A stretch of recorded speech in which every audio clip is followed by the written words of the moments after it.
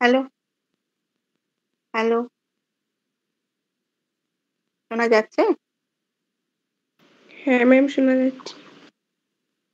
না, YouTube streaming টা দেখছেন।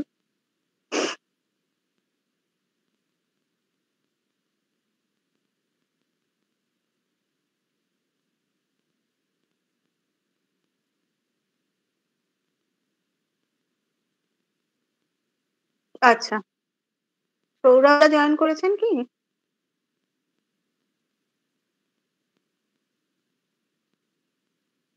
না, সৌরভদাও করেনি। সৌরভ জয়েন করেছে? না, করেনি, দেখলাম। না, করেনি। সৌরভদা জয়েন করলে আমরা শুরু করে দিতাম, তারপর যদি স্যার জয়েন করে।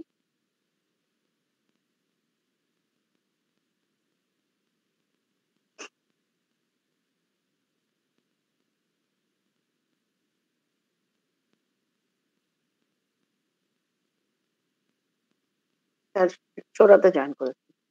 হ্যাঁ, করেছে।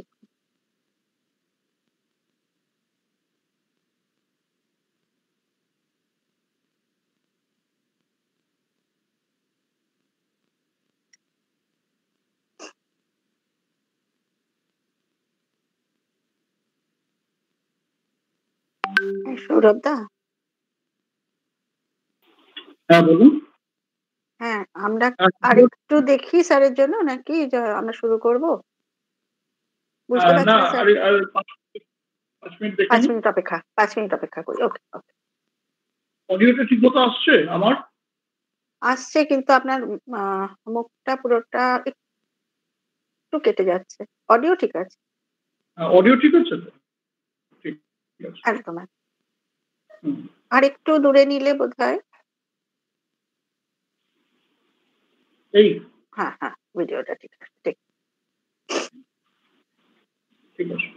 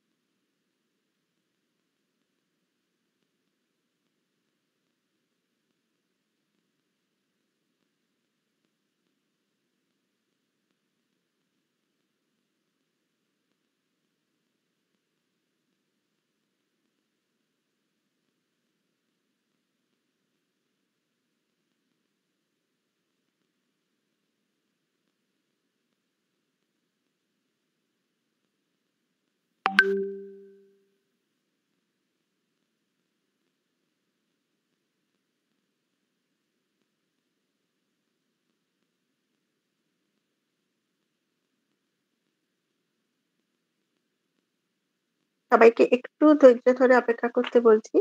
আমরা একটু স্যারের জন্য অপেক্ষা করছি, যদি স্যার জয়েন করতে পারেন। স্যারের শরীরটা ঠিক নেই। যদি না হয় তাহলে আর কিছুক্ষণের মধ্যে আমরা শুরু করে দেব।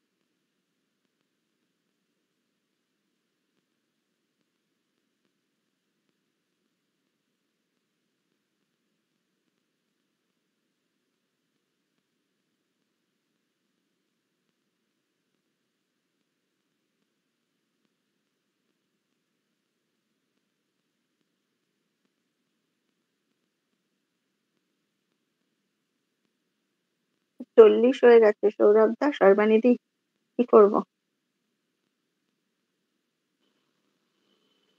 সৌরভ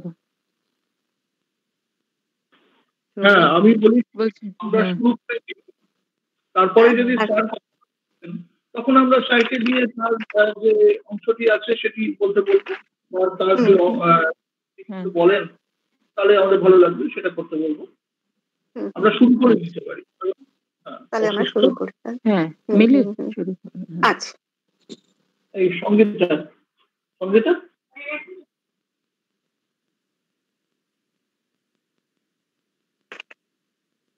নমস্কার, শুভ সন্ধ্যা। উপস্থিত সকলকে জানাই আমাদের চন্দ্রকেতুগড় শহীদুল্লাহ স্মৃতি মহাবিদ্যালয়ের দর্শন বিভাগের পক্ষ থেকে অনেক অনেক শুভেচ্ছা এবং ধন্যবাদ। আজ আমাদের মহাবিদ্যালয়ের দর্শন বিভাগ এবং আইকিউএসির যৌথ উদ্যোগে ভারতীয় দর্শনের অন্তর্গত একটি বিষয়ের উপর বিশেষ আলোচনা চক্র বা স্পেশাল লেকচারের আয়োজন করা হয়েছে, মূলত আমাদের বিভাগীয় ছাত্রছাত্রীদের কথা মাথায় রেখেই। শিরোনাম কারণ ও করণ, ন্যায় মত সমীক্ষা। বক্তা হিসেবে উপস্থিত থাকছেন doctor Soma Chakraborty, assistant professor, east Calcutta girls college. বিভাগীয় ছাত্রছাত্রীদের কথাই মূলত বলছি, কারণ বিষয়টি একান্তভাবে ভারতীয় দর্শন, না বলা যায় আমাদের কোর ফিলসফির একটি বিষয়। আমাদের সিবিসিএস সিস্টেমের দর্শনের সিলেবাসের দিকে দৃষ্টি রেখেই বিষয়টি নির্বাচন করা হয়েছে। বিশেষত সেমিস্টার 2 এর অনার্সের ছাত্রছাত্রীরা এই আলোচনার দ্বারা সাক্ষাৎভাবে উপকৃত হবে, কেননা সিসি 10 এ তর্ক সংগ্রহে তাদের এই বিষয়টি পড়তে হয়। তবে শুধু সেমিস্টার 4 এর অনার্সের ছাত্রছাত্রীরাই নয়, যারাই দর্শনকে একটি বিষয় হিসেবে বেছে নিয়েছে তাদের সকলেরই কিন্তু এই বিষয়ে কম বেশি জ্ঞান থাকা আবশ্যক। আসলে কার্যকারণ তত্ত্ব বহু প্রসিদ্ধ একটি তত্ত্ব। শুধু দর্শন নয়, তর্কবিজ্ঞান বা লজিক, এমনকি সায়েন্স বিজ্ঞান, স্যার থাকলে ভালো বলতে পারতেন, সায়েন্স বা বিজ্ঞান, এমনকি প্রযুক্তিবিদ্যাতেও কার্যকারণ তত্ত্ব অত্যন্ত স্বীকৃত একটি তত্ত্ব। অর্থাৎ স্বীকার করা হয় যে প্রত্যেক কার্যের একটি কারণ আছে, কারণ ছাড়া কার্যের উৎপত্তি সম্ভব নয়। কার্য হলো নতুন সৃষ্টি, আর কারণ বলে কেন কার্যটি ঘটে। The cause explains why something happens and the effect is the description of what happened. এই কার্যকারণ তত্ত্বকে অবলম্বন করে জগতের মূল তত্ত্বে উপনীত হওয়াই দর্শনের লক্ষ্য। তবে আমাদের আজকের বিষয় কিন্তু কার্যকারণ তত্ত্ব নয়, বরং করণ এবং কারণ। আসলে ন্যায় বৈশেষিক মতে কোনো কার্যই একটি মাত্র কারণের দ্বারা উৎপন্ন হয় না, একাধিক কারণের সমাবেশে একটি কার্য উৎপন্ন হয়। এই বিভিন্ন কারণের সমাবেশকে ভারতীয় দর্শনে কারণ সামগ্রী বা কারণকূট বলা হয়। পাশ্চাত্য তর্কবিজ্ঞানী মিলও বলেছেন কারণ হলো শর্ত সমূহের সমষ্টি। Cause is the sum total of conditions. মিল যাকে কন্ডিশনস বা শর্ত বলেছেন, নৈয়ায়িকরা তাকেই কারণ বলেছেন। কিন্তু ন্যায় বৈশেষিক মতে কোনো কার্যের নানা কারণের মধ্যে একটি বিশেষ কারণকে ওই কার্যের করণ বলা হয়, যেটি হলো চরম কারণ। অর্থাৎ যে কারণটি উপস্থিত হওয়ার অব্যবহিত পরক্ষণেই কার্যটি উৎপন্ন হয়। যেমন ধরা যাক বৃক্ষছেদন বা গাছ কাটা হলো একটি কার্য। এখন গাছ কাটতে গেলে তার কারণ হিসেবে প্রথমে দরকার হচ্ছে কাঠুরে, যিনি গাছটা কাটবেন। সবার আগে দরকার বৃক্ষ, গাছ। সেটা না থাকলে কি কাটবেন? কি দিয়ে কাটবেন? তাহলে কুঠার দরকার। কিন্তু এই ৩ টে উপস্থিত থাকা সত্ত্বেও গাছ কাটা কার্যটি সম্পন্ন হবে না, যতক্ষণ পর্যন্ত না কাঠুরে গাছটা কাটতে কুঠার দিয়ে উদ্যত হবেন। তাই এই কুঠার আর বৃক্ষের সংযোগ, এই ঘটনাটি ঘটার অব্যবহিত পরক্ষণেই কি হয় না, গাছ কাটা কার্যটি অনুষ্ঠিত হয়। তাই কুঠার আর বৃক্ষের সংযোগ হলো এই গাছ কাটা বা বৃক্ষছেদনের চরম কারণ। এটিই হলো করণ। এই হলো করণ আর কারণের পার্থক্য মোটামুটি। আমাদের বক্তা আজকে এই বিষয়ে আলোকপাত করবেন, করণের ব্যাকরণগত দিক এবং ন্যায়মতের মধ্যে যে বিভিন্ন নৈয়ায়িকদের মধ্যে যে মত পার্থক্য, এই সমস্ত বিষয়গুলি উনি আজকে তুলে ধরবেন আমাদের সামনে। এটা ওনার কাছে একটা অত্যন্ত চর্চিত বিষয়। আমাদের মধ্যে আজ উপস্থিত আছেন আমাদের আইকিউএসির কোঅর্ডিনেটর ডক্টর সৌরভ ভট্টাচার্য মহাশয়। আমি তাকে একটু আমন্ত্রণ জানাবো কিছু বলার জন্য। Doctor Bhattacharya, please. হ্যাঁ, নমস্কার। শোনা যাচ্ছে আমাকে ঠিকঠাক? হ্যাঁ, শোনা যাচ্ছে সৌরভদা, শোনা যাচ্ছে। চন্দ্রকেতুগড় শহীদুল্লাহ স্মৃতি মহাবিদ্যালয়ের দর্শন বিভাগ এবং আইকিউএসির যৌথ প্রচেষ্টায় এই যে ওয়েবিনার কারণ ও করণ ন্যায়মত সমীক্ষা, এতে আপনাদের সকলকে আহ্বান জানাচ্ছি, সকলকে স্বাগত জানাচ্ছি। বিশেষভাবে স্বাগত জানাচ্ছি আজকের আমাদের যিনি রিসোর্স পার্সন ডক্টর সোমা চক্রবর্তীকে, যিনি আমার বিশ্বাস খুব সুন্দরভাবে আমাদের বুঝিয়ে দেবেন। তার কারণ হচ্ছে আমরা যারা, বিশেষ করে আমি আমার দিক থেকে বলবো, যারা সাহিত্য নিয়ে পড়াশোনা করি, তাদের কাছে দর্শনের খুব গভীরতার যে জায়গাগুলো, সেগুলো কিন্তু বেশ জটিল লাগে। আজকের দিনের যে দর্শনের বক্তৃতা, তার অনেকটাই সেমিওটিক্স দিয়ে বোঝানো হয়, আমি দেখেছি, এবং সেই জায়গাগুলো আমাদের বুঝতে একটু অসুবিধা হয়। আমি তাই অনুরোধ করব যে ছাত্রছাত্রীদের শুধু নয়, আমাদেরও যাতে আমরা বুঝতে পারি সেরকম ভাবে উনি যদি একটু পরিবেশন করেন, তাহলে আমরা উপকৃত হব। দর্শন জটিল লাগলেও সাহিত্যের ছাত্র হিসেবে দর্শন থেকে কিন্তু সাহিত্যের সঙ্গে অঙ্গাঙ্গিভাবে যুক্ত, এটুকু আমরা বুঝতে পারি। আমার একটি ছাত্র একবার একটা কথা বলেছিল যে কোনো একটি থিওরি না থাকলে পেছনে, তার কথাটা আমার এখন মনে আছে, কোন একটি সাহিত্য কীর্তির পেছনে কোনো একটি থিওরি না থাকলে সেই সাহিত্য কীর্তি চিরস্মরণীয় হয় না। এই থিওরি তো দর্শন। হয়তো সেটা কোনো একটি বিশেষ দর্শন মতে না পড়তে পারে। আবার যখন মিলিতি কারণের কথা, কার্যকারণ সূত্রের কথা বলছিলেন, তখন আমার মনে পড়ে যাচ্ছিল যে রেনেসাঁসের অঙ্গ হিসেবে আমরা পড়াই কিভাবে 16th সেঞ্চুরিতে ইংলিশ চ্যানেলের দুদিকে দুজন বসে আছেন, দুজন কাজ করছেন, একজন ফ্রান্সিস বেকন, আরেকজন হচ্ছেন ডেকার্তে, ফ্রান্সে বসে, এবং তারা দুজনেই কিন্তু এই যে আন্দোলন, যে ভাব আন্দোলনের জন্ম দিচ্ছেন, সেই ভাব আন্দোলনটাকে আমরা কিন্তু ইংরেজিতে বলি কাল্ট অফ রিজন, অর্থাৎ সেখানেও রিজন, সেখানেও কারণ। যাই হোক, এ বিষয়ে তো বিশেষ জানি না। একটা সময় জেনারেলে ফিলোসফি ছিল, তখন ভারতীয় সাহিত্য, ভারতীয় দর্শন পড়তে গিয়ে ন্যায় সম্বন্ধে নিশ্চয় পড়েছি, এখন খুব অল্পই মনে আছে। এ সম্বন্ধে আর কিছু শুধু বলে আমার নিজের অক্ষমতা এখানে নিয়ে আসবো না দর্শন সম্বন্ধে। তবে ভারতীয় দর্শন যে একটি অত্যন্ত মূল্যবান এবং অত্যন্ত শক্তিশালী ধারা, দার্শনিক ধারা, সেটা আমার মনে হয় তখন যখন পড়েছিলাম তখনও বুঝতে পেরেছিলাম যে সারা জীবন এই নিয়ে চর্চা করে কাটিয়ে দেওয়া যায়, এবং সেরকমই আমরা একজন মানুষকে পেয়েছি আজকে, ডক্টর চক্রবর্তী, যিনি এটা নিয়ে চর্চা করছেন, এবং হয়তো তার যে আজকের বক্তব্য, নিশ্চয়ই সেটা আমাদের আরো বেশি দর্শন নিয়ে চর্চা করতে, আমরা যারা দর্শন পড়াই না বা কিন্তু দর্শনের অনুরাগী, ভাবতে ভালো লাগে দর্শনের কথা, আরো বেশি আমরা এই বিষয়ে আগ্রহী হব।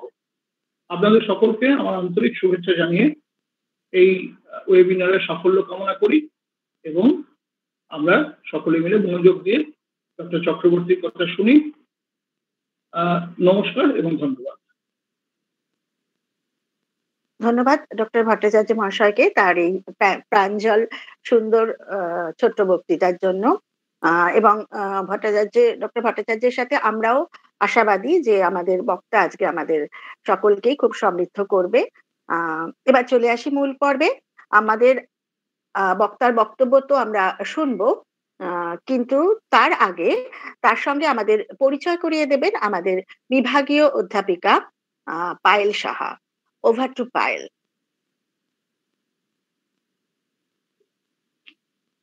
ধন্যবাদ মিলিদি।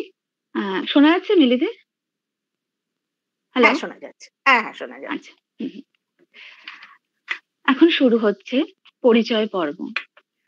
আজকে যে বিশেষ বক্তৃতার আয়োজন করা হয়েছে তার বিষয় হলো কারণ ও করণ ন্যায়মত সমীক্ষা।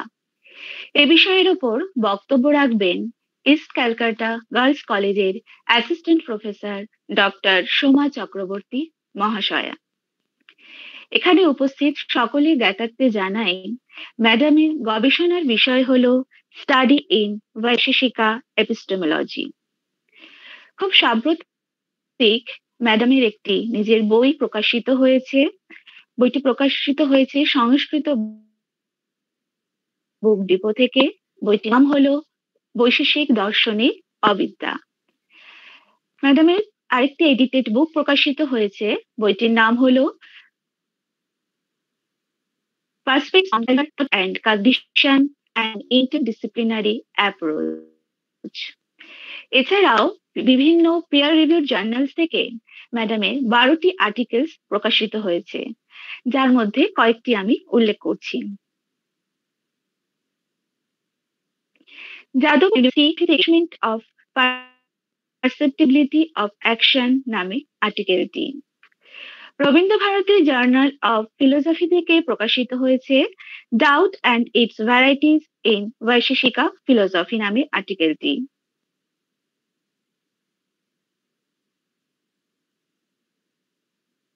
হয়েছে এস্টাবলিশমেন্ট সায়েন্স। এছাড়াও বুক চ্যাপ্টার হিসেবে ম্যাডামের 4টি লেখা প্রকাশিত হয়েছে, যার মধ্যে আমি একটি উল্লেখ করছি ফিলোসফিক্যাল বিহেভিয়ারিজম রাইলস ভিউ। এটি প্রকাশিত হয়েছে আলোর সন্ধানে ডেস পাবলিকেশন থেকে। শুধু ম্যাডামকে আজকে আমাদের মধ্যে পেয়ে, বক্তা হিসেবে পেয়ে আমরা ভীষণভাবে আনন্দিত এবং আমরা সকলেই অধীর আগ্রহে অপেক্ষা করে আছি ম্যাডামের বক্তব্য শোনার জন্য। আজকের এই আলোচনা চক্রে ম্যাডামকে আমি স্বাগত জানাচ্ছি এবং অনুরোধ করছি বক্তব্য শুরু করার জন্য। Over two professor doctor Soma Chakraborty মহাশয়া।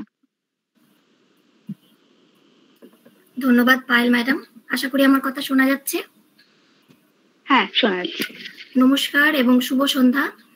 প্রথমেই ধন্যবাদ জানাই চন্দ্রকেতুগড় এসএস মহাবিদ্যালয়ের অধ্যক্ষ মহাশয়, আইকিউএসি কোঅর্ডিনেটর এবং অবশ্যই দর্শন বিভাগের সমস্ত অধ্যাপক অধ্যাপিকাদের আজকের এই বিশেষ বক্তৃতা অনুষ্ঠানে বক্তা হিসেবে আমাকে কিছু বলার সুযোগ দেওয়ার জন্য।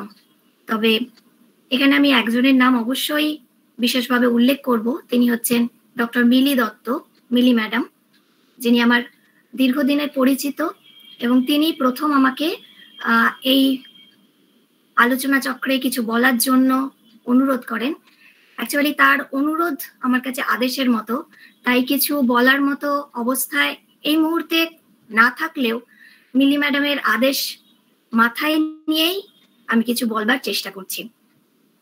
তবে শুরুতেই বলে রাখি যে আজকের এই আলোচনার যে বিষয় সেটি মূলত দর্শন বিভাগ ইউজি যে স্টুডেন্ট তাদের কথা মাথায় রেখেই এই আলোচনা চক্র।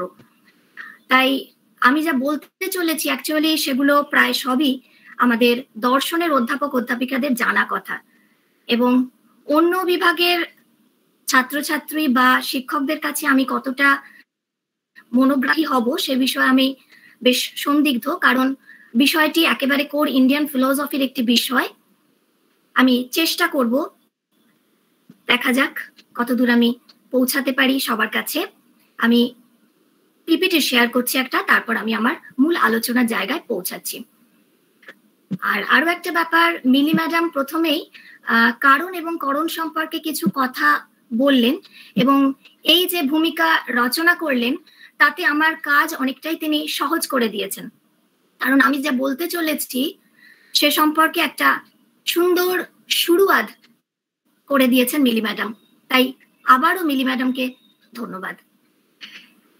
আমরা অলরেডি শুনেছি যে আজকের আলোচনার যে বিষয় সেটি হচ্ছে কারণ ও করণ ন্যায় মত সমীক্ষা।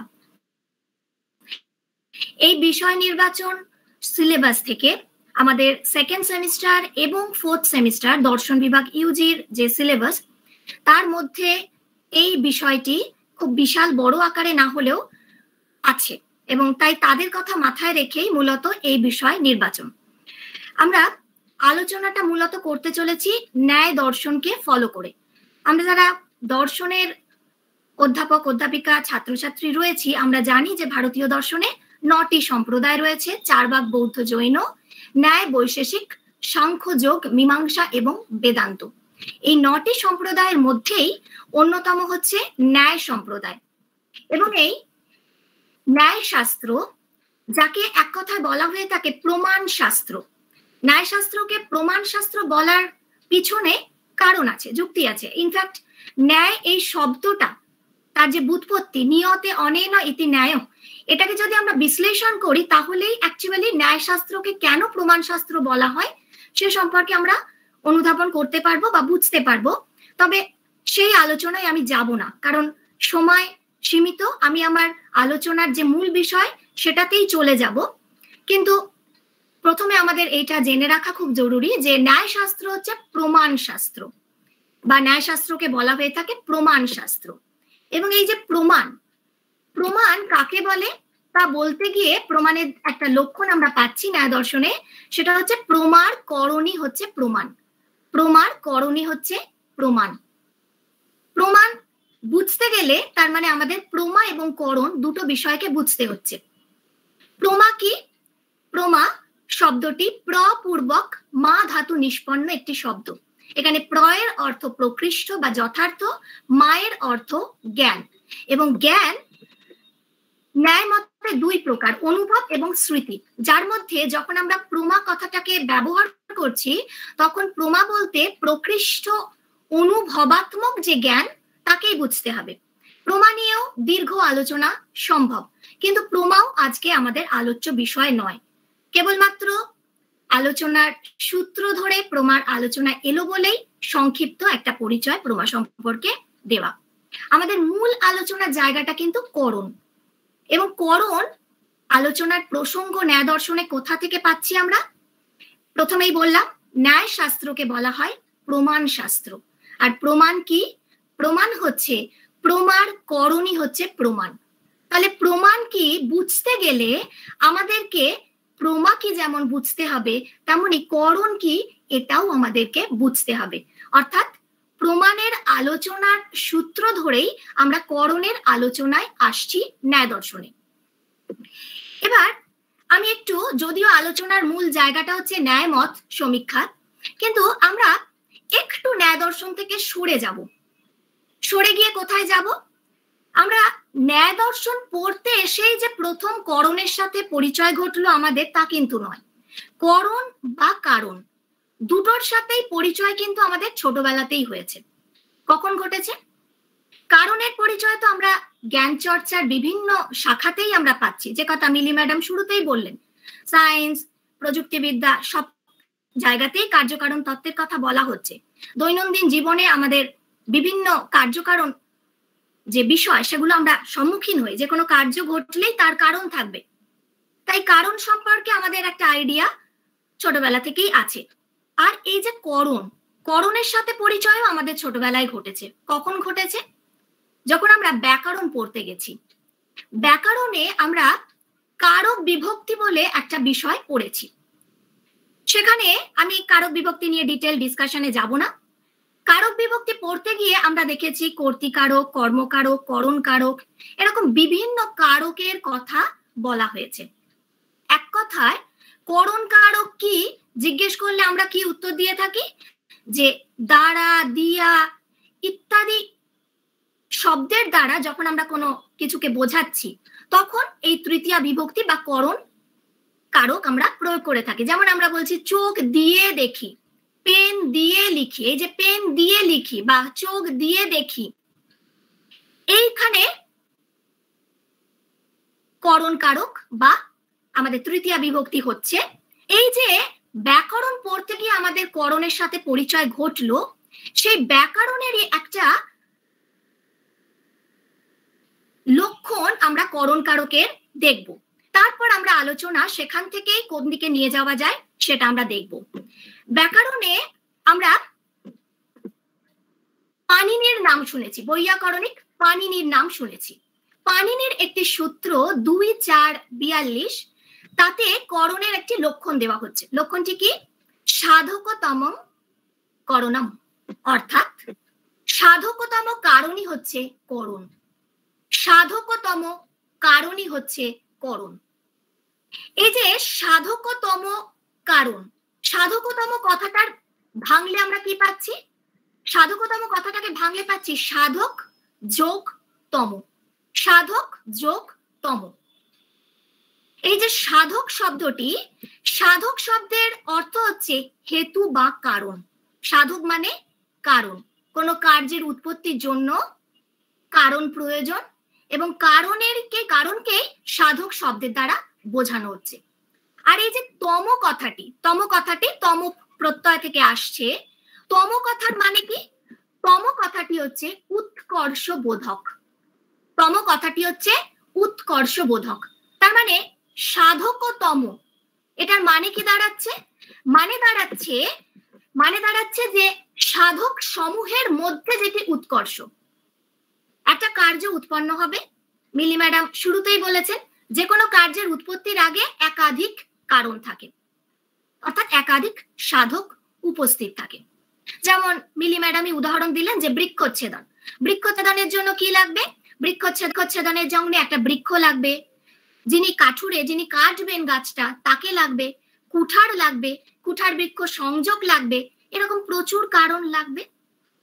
এখন এই যে কারণগুলো, এই কারণগুলোর মধ্যে যেটা উৎকর্ষ, মানে যেটা সব থেকে বেশি প্রয়োজনীয়, এই উৎকর্ষ কথার মানে বলতে গিয়ে পাণিনি বলছেন যে যার উপস্থিতির অনন্তর কোনো কার্য উৎপন্ন হয়, অর্থাৎ যে কারণটা হাজির হলেই সঙ্গে সঙ্গে কার্যটা উৎপন্ন হয়ে যাবে, কোনো কালক্ষেপ হবে না।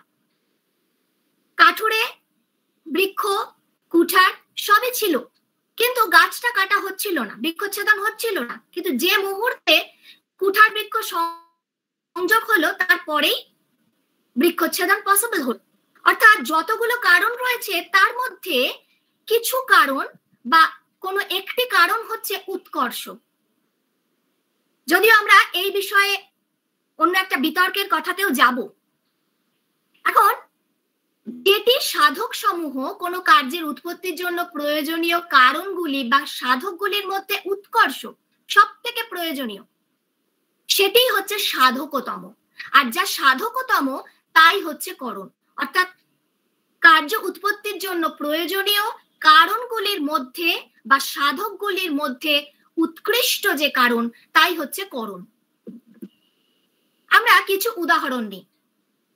যে কোনো কার্য ঘটলেই কারণ থাকবে, কার্য ছাড়া কারণ থাকবে না। কার্য ঘটা মানে কারণ উপস্থিত থাকবেই, কারণ ছাড়া কোনো কার্য ঘটবে না। আমরা কয়েকটা কার্যের উদাহরণ এখানে নিচ্ছি। ধরা যাক বস্ত্র বানানো। কার্য বলতে এক কথায় বলা হয় যা উৎপন্ন হচ্ছে। কার্যের যদিও একটা ডেফিনেশন আমরা তর্ক সংগ্রহে অন্য একটা ডেফিনেশন পাচ্ছি, কিন্তু আমরা এখানে আপাতত যেটুকু দিয়ে আমাদের কাজ চলে যাবে সেটা হচ্ছে যা উৎপন্ন হয় তাকেই বলে কার্য। বস্ত্র উৎপন্ন হচ্ছে, তাহলে বস্ত্রও কার্য। বস্ত্র উৎপত্তির জন্য কি কি লাগবে? বস্ত্র উৎপত্তির জন্য লাগবে তন্তু লাগবে, তন্তু বায় লাগবে, তুড়ি লাগবে, বেমা লাগবে, অর্থাৎ বেশ কিছু যন্ত্রপাতি লাগবে, ইত্যাদি ইত্যাদি। অর্থাৎ এক গুচ্ছ কারণ লাগবে বস্ত্র তৈরির জন্য। এবার আমরা মাটির ঘট বানাবো। ঘট সেটাও উৎপন্ন হচ্ছে, অর্থাৎ কার্য। তার উৎপত্তির জন্য এক গুচ্ছ কারণ লাগবে। কি কি কারণ? মাটি লাগবে, কুম্ভকার লাগবে, দণ্ড লাগবে, চক্র লাগবে, ইত্যাদি ইত্যাদি।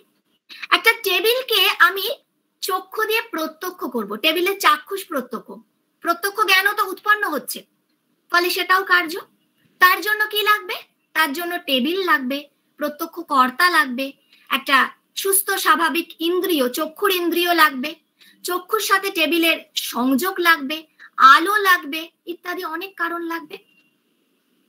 এখন প্রশ্ন হচ্ছে, আচ্ছা এইখানে আরেকটা কথা বলে রাখা দরকার যে কার্য উৎপন্ন হলেই কারণ তো লাগছে,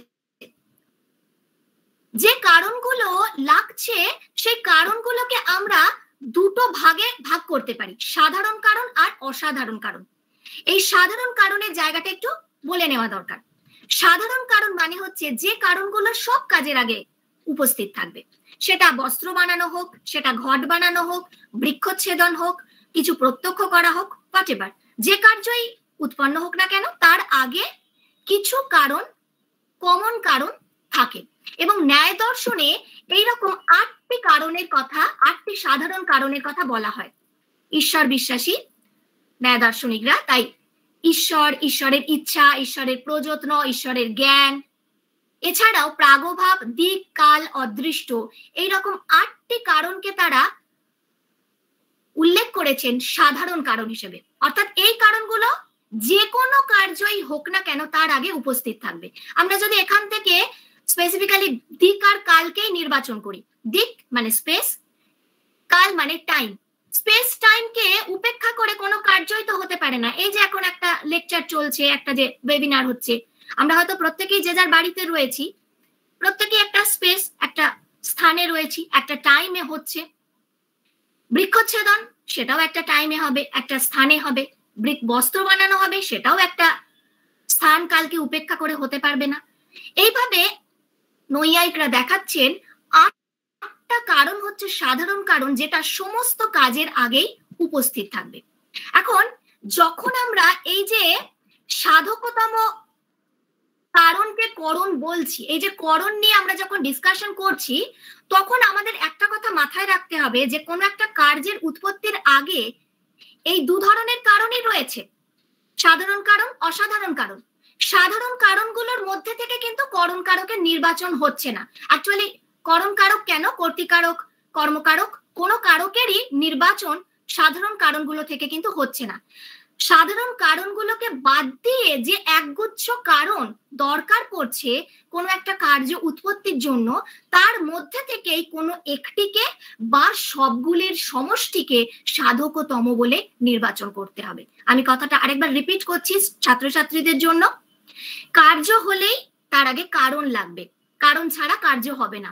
কারণের মধ্যে থেকেই কিছু কারণ হচ্ছে সাধারণ কারণ, যেগুলো সব কাজের আগে রয়েছে। এই সাধারণ কারণ হিসেবে 8টি কারণের উল্লেখ করছেন নৈয়ায়িকরা, যে 8টি কারণকে আমরা কিন্তু এই যে করণের আলোচনা এখান থেকে প্রথমেই বাদ দিচ্ছি, অর্থাৎ সেইগুলোর মধ্যে থেকে করণ নির্বাচন হবে না। আমরা এখন করণ নির্বাচন করতে চাইছি, সেগুলোর মধ্যে থেকে কিন্তু করণ নির্বাচন হচ্ছে না।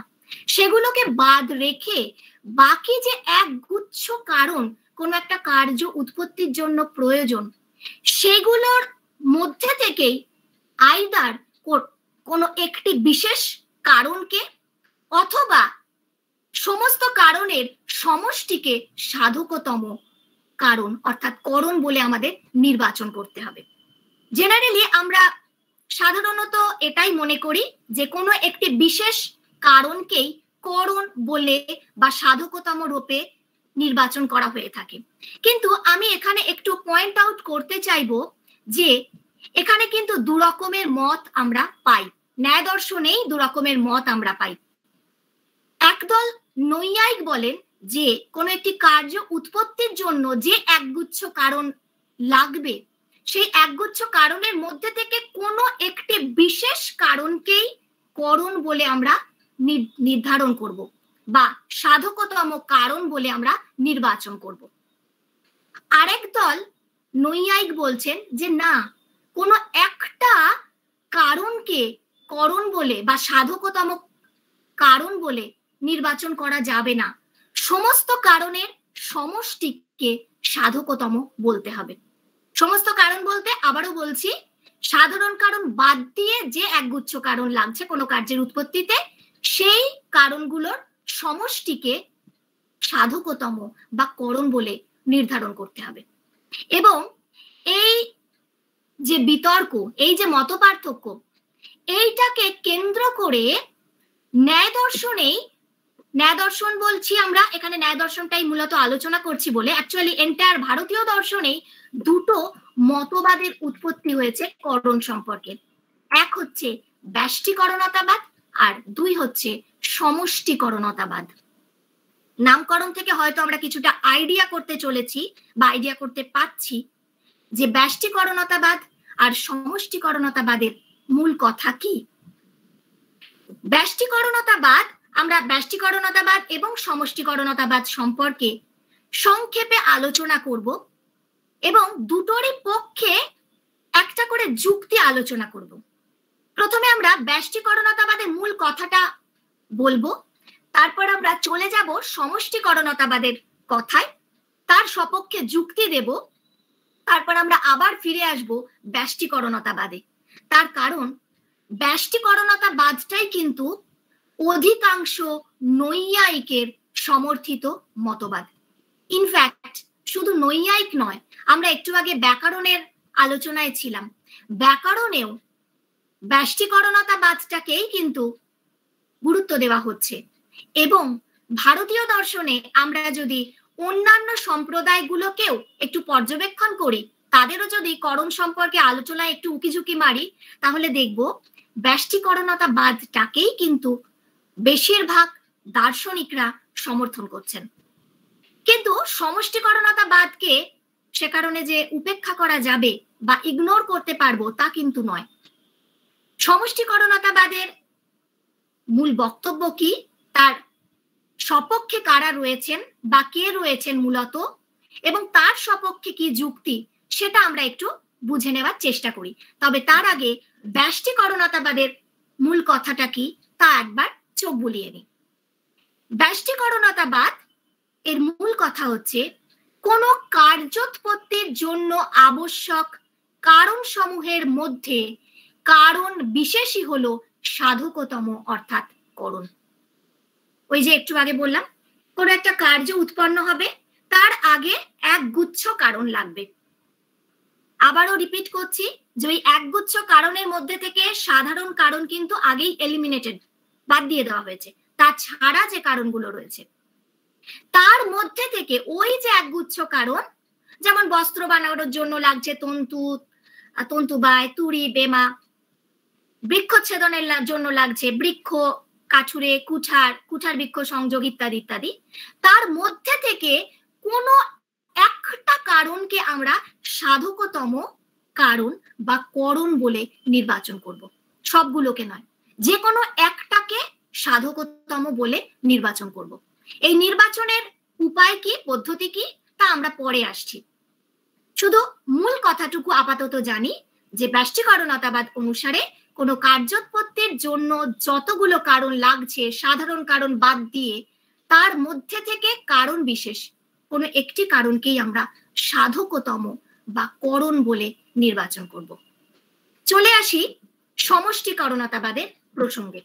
যেহেতু সমষ্টিকরণতাবাদ খুব একটা বেশি জনপ্রিয়তা পায়নি, তাই সমষ্টিকরণতাবাদের কথাটাই, তার সপক্ষে যুক্তিটা আগে আলোচনা করে নিতে চাইছি।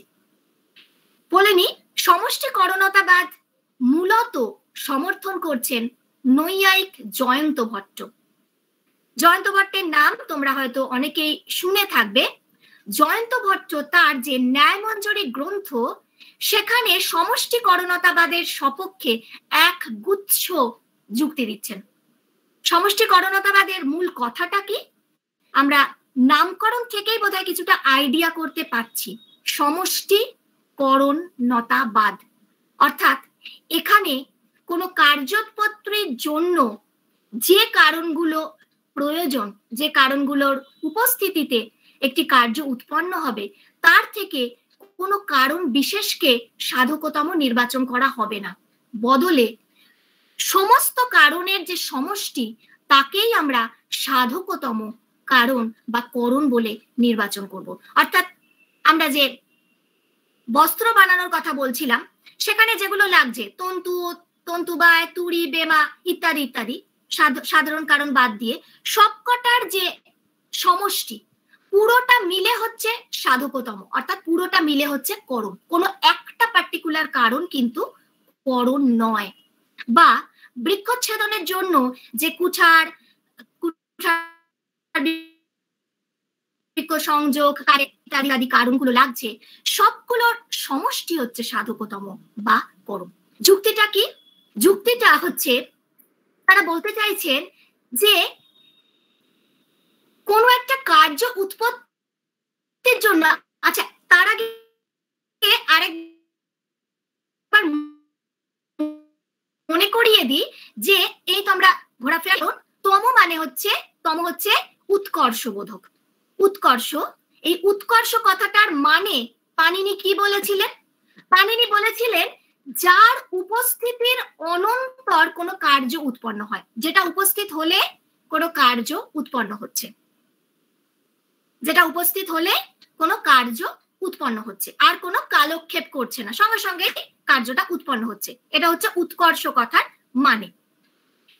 এখানে আমাদের জয়ন্ত ভট্ট বা সমষ্টি গণনাতাবাদ যারা সাপোর্ট করছেন, তাদের মূল যুক্তিটা হচ্ছে যে কোনো একটা কার্যের উৎপত্তির জন্য যে কারণগুলো প্রয়োজন, তাদের প্রত্যেকের উপস্থিতিটাই তো প্রয়োজন কার্য উৎপত্তির আগে। কোনোটাকে বাদ দিলেই তো কার্যটা উৎপন্ন হবে না। যেমন আমরা যদি বলি একটা ঘট সামনে রয়েছে, সেটাকে আমরা চোখ দিয়ে প্রত্যক্ষ করব, তার জন্য কি কি লাগবে? তার জন্য আমাদের চক্ষু ইন্দ্রিয় লাগবে, ঘট লাগবে, চোখের সাথে ঘটের সংযোগ লাগবে, আলো লাগবে, আত্মমন সংযোগ লাগবে, মন ইন্দ্রিয় সংযোগ লাগবে, ইত্যাদি ইত্যাদি অনেক কারণ লাগছে। সমষ্টিকরণতাবাদীরা বলছেন এগুলোর মধ্যে কোনো একটা যদি অনুপস্থিত থাকে তাহলে কি কার্যটা হবে? ঘট আছে, আলো আছে, কিন্তু চক্ষু ইন্দ্রিয়ও রয়েছে, কিন্তু চক্ষু ইন্দ্রিয়টা ধরা যাক সুস্থ স্বাভাবিক নয়, বিকল। বা ধরা যাক চক্ষু ইন্দ্রিয় রয়েছে, সেটাও সুস্থ স্বাভাবিক, ঘট রয়েছে, চোখের সাথে ঘটের সংযোগও হচ্ছে, কিন্তু সেই সময়ে আমার মন অন্য কোনো কাজে ব্যস্ত, অর্থাৎ মন অন্য মনস্ক। অনেক সময় হয় যে কোনো একটা বিষয়ের দিকে আমরা তাকিয়ে থাকি, কিন্তু তাকিয়ে আছি কিন্তু বিষয়টাকে আমরা জানতে পারছি না, বা অ্যাকচুয়ালি তার সম্পর্কে জ্ঞান হচ্ছে না। কেন? কারণ শুধুমাত্র ওই ইন্দ্রিয়ের সাথে বিষয়টার সংযোগ হলেই চলছে না, সেই মুহূর্তে ইন্দ্রিয়ের সাথে মনের সংযোগটাও প্রয়োজন। আমি তাকিয়ে আছি আমার এই পিপিটি প্রেজেন্টেশনটার দিকে, আমাদের মধ্যে থেকে হয়তো অনেকেই এখানে রয়েছে যারা হয়তো পিপিটি প্রেজেন্টেশনটার দিকে তাকিয়ে আছে, কিন্তু মনটা হয়তো অন্য কোথাও, অন্য কোনো কাজে বা অন্য কোনো কথায় মশগুল হয়ে রয়েছে। তখন কি হচ্ছে যে পিপিটির দিকে তাকিয়ে থাকা সত্ত্বেও পিপিটির কোনো জ্ঞান কিন্তু তার হবে না। তার মানে মন ইন্দ্রিয়ের সংযোগ সেটাও লাগবে। আলো যদি না থাকে, বাকি সবকিছু থাকলেও ঘটের প্রত্যক্ষ হবে? হবে না। সুতরাং ঘটকে প্রত্যক্ষ করতে গেলে সবকটারই প্রেজেন্স ঘটের চাক্ষুষ প্রত্যক্ষের ঠিক আগের মুহূর্তে দরকার। কোনো একটা যদি ঠিক আগের মুহূর্তে না থাকে তাহলেই কিন্তু চাক্ষুষ প্রত্যক্ষ পসিবল হবে না। বা ধরা যাক আমি একটা গাছ কাটবো, গাছ কাটার জন্য যে যে কারণগুলোর কথা বারবার করে বলা হচ্ছে, আমরা বারবার গাছ কাটার কথা বলছি, যাই হোক গাছ আমরা কাটতে চাই না, বৃক্ষ রোপণই করতে চাই। আমাদের আপাতত উদাহরণ হিসেবে বৃক্ষচ্ছেদনটা বারবার আসছে। এই যে বৃক্ষচ্ছেদনের জন্য যে যে কারণের উল্লেখ আমরা করলাম, কোনো একটা যদি অনুপস্থিত থাকে, কুঠার নেই, বৃক্ষ আছে, কাঠুরে আছে, কুঠার নেই। বা ধরা যাক কাঠুরে আছে, কুঠার আছে, কিন্তু কুঠার বৃক্ষ সংযোগ নেই, তাহলে কি বৃক্ষচ্ছেদন পসিবল হবে? হবে না। কোনো একটা কারণ অনুপস্থিত থাকলেই কিন্তু কার্যটি সম্পন্ন হবে না। তার মানে প্রত্যেকের প্রেজেন্সটা ঠিক কার্যোৎপত্তির আগের মুহূর্তে প্রয়োজন, কারুর অ্যাবসেন্সে কার্যটি উৎপন্ন আলটিমেটলি হবে না। তাই জন্যই সমষ্টিকরণতাবাদীরা বলছেন যতগুলো কার্যজনক কারণ সামগ্রীর অন্তর্গত প্রতিটি কারণের একত্র উপস্থিতি, সবকটার একসঙ্গে উপস্থিতিতেই কার্যের উৎপত্তি হয়ে থাকে। কোনো কারণ অনুপস্থিত থাকলেই কার্যোৎপত্তি অসম্ভব। সুতরাং কেন আমরা কোনো একটা কারণ বিশেষকে, কারণগুলোর মধ্যে থেকে একটাকে হঠাৎ করে করণ বলে বা সাধকতম বলে নির্বাচন করব? প্রত্যেকটাই তো লাগছে, প্রত্যেকের প্রেজেন্সটাই লাগছে। তাহলে কেন আমরা হঠাৎ করে একটিকে সেখান থেকে বেছে বেছে সাধকতম বলবো। আমরা বরঞ্চ এটাই বলি যে সমস্ত কারণের যে সমষ্টি, যে ক্ষণে যে মুহূর্তে সবকটা কারণ উপস্থিত হচ্ছে, সেই যে সবকটা কারণের যে সমষ্টি, সেই পুরোটা, সেই টোটাল কারণ সমষ্টিটাই, কারণ গুচ্ছই হচ্ছে অ্যাকচুয়ালি সাধকতম। কোনো একটা কারণ একা একা সাধকতম হতে পারবে না, সবাইকে মিলিতভাবে সাধকতম কারণ বলে অর্থাৎ করণ বলে নির্বাচন করতে হবে। এটা হচ্ছে সমষ্টিকরণতাবাদের মূল কথা। তার সপক্ষে একটি যুক্তি দিলাম, কিন্তু যারা আগ্রহী ছাত্রছাত্রী তাদের বলবো, তোমরা যদি জয়ন্ত ভট্টের ন্যায় মঞ্জুরি বইটি দেখো তাহলে সেখানে দেখবে যে গুচ্ছ গুচ্ছ যুক্তি সমষ্টিকরণতাবাদের সপক্ষে দেওয়া রয়েছে, এবং এটা কিন্তু আমরা উপেক্ষা করতে পারি না এই মতবাদটাকে।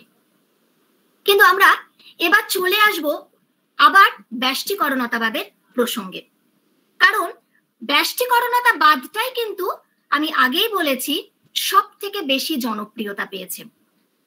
আমরা একেবারে ন্যায় দর্শনের প্রবক্তা মহর্ষি গৌতম থেকে যদি শুরু করি, গৌতম, বাৎসায়ন, বাচস্পতি মিশ্র, উদ্যতকর, গদাধর মিশ্র সবাই কিন্তু এই ব্যষ্টিকরণতাবাদকেই সাপোর্ট করছেন, এবং ভারতীয় দর্শনের অন্য অনেক সম্প্রদায় তারাও কিন্তু এই ব্যষ্টিকরণতাবাদকেই মূলত সাপোর্ট করছেন।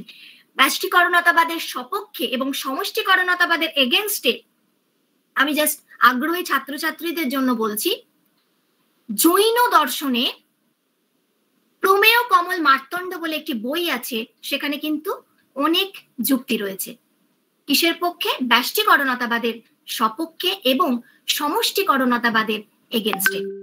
আগ্রহী ছাত্রছাত্রীরা সে বইটি উল্টে পাল্টে দেখতে পারে। যাই হোক, চলে আসি যারা ব্যষ্টিকরণতাবাদ সাপোর্ট করছেন তাদের দেওয়া একটি যুক্তি প্রসঙ্গে। ব্যষ্টিকরণতাবাদের মূল কথা আশা করি আমরা এতক্ষণে আইডিয়া করতে পেরেছি, যে কোনো কার্য উৎপন্ন হবে তার জন্য সাধারণ কারণ বাদ দিয়ে যে একগুচ্ছ কারণ প্রয়োজন, সেইগুলির মধ্যে থেকে কোনো একটি কারণ বিশেষকেই আমরা সাধকতম কারণ বা করণ বলে নির্বাচন করব। তাদের মূল যুক্তিটা কোথায়? তারা বলছেন এই যে তর তম যুক্ত যে শব্দ, এগুলো হচ্ছে আপেক্ষিক। আমরা কিন্তু কোন লক্ষণটা ধরে এগোচ্ছি? আমরা কিন্তু সাধকতম কারণীকরণ পাণিনির দেওয়া এই লক্ষণটিকে ধরেই কিন্তু এগোচ্ছি। আমাদের চেনা যে করণের লক্ষণ, সে প্রসঙ্গে আসবো। অ্যাকচুয়ালি শুরুটা কিন্তু এখান থেকে, সাধকতম কারণ থেকেই, তাই আমি সেখান থেকেই শুরু করেছি। তারপর আমরা আমাদের চেনা যে করণের লক্ষণ সেই প্রসঙ্গে আসবো, একটু পরেই আসবো। এই যে সাধকতম কারণ, এই যে তম কথাটা যোগ করা হয়েছে, সাধকের পরে তম কথাটা যোগ করা হয়েছে। তম কথাটা আগেই বলেছি উৎকর্ষবোধক। ব্যষ্টিকরণতাবাদের সপক্ষে যারা যুক্তি দিচ্ছেন তারা বলছেন এই যে তম, তর, এইসব দেওয়া যে শব্দ সেগুলো মূলত হচ্ছে আপেক্ষিক শব্দ, রিলেটিভ টার্ম। কোনো কিছুকে মানে কম্পেয়ার করার সময় আমরা তরতম এই শব্দগুলো ব্যবহার করে থাকি, এবং তারা বলছেন সামগ্রী যাবৎ কারণের সমুদয় হওয়ায় সাধকতম রূপে গণ্য হতে পারে না, কেননা অপেক্ষক কারণের অনুপস্থিতি বশত সামগ্রী সাধক হলেও সাধকতম রূপে গণ্য নয়, এবং সে কারণে করণ রূপেও গণ্য হতে পারে না। এখানে কারণ হয়ে রয়েছে, এটাকে আমি করণ করে নিচ্ছি, করণ রূপে গণ্য হতে পারে না। যুক্তিটা আমরা একটু উদাহরণ দিয়ে বোঝবার চেষ্টা করি।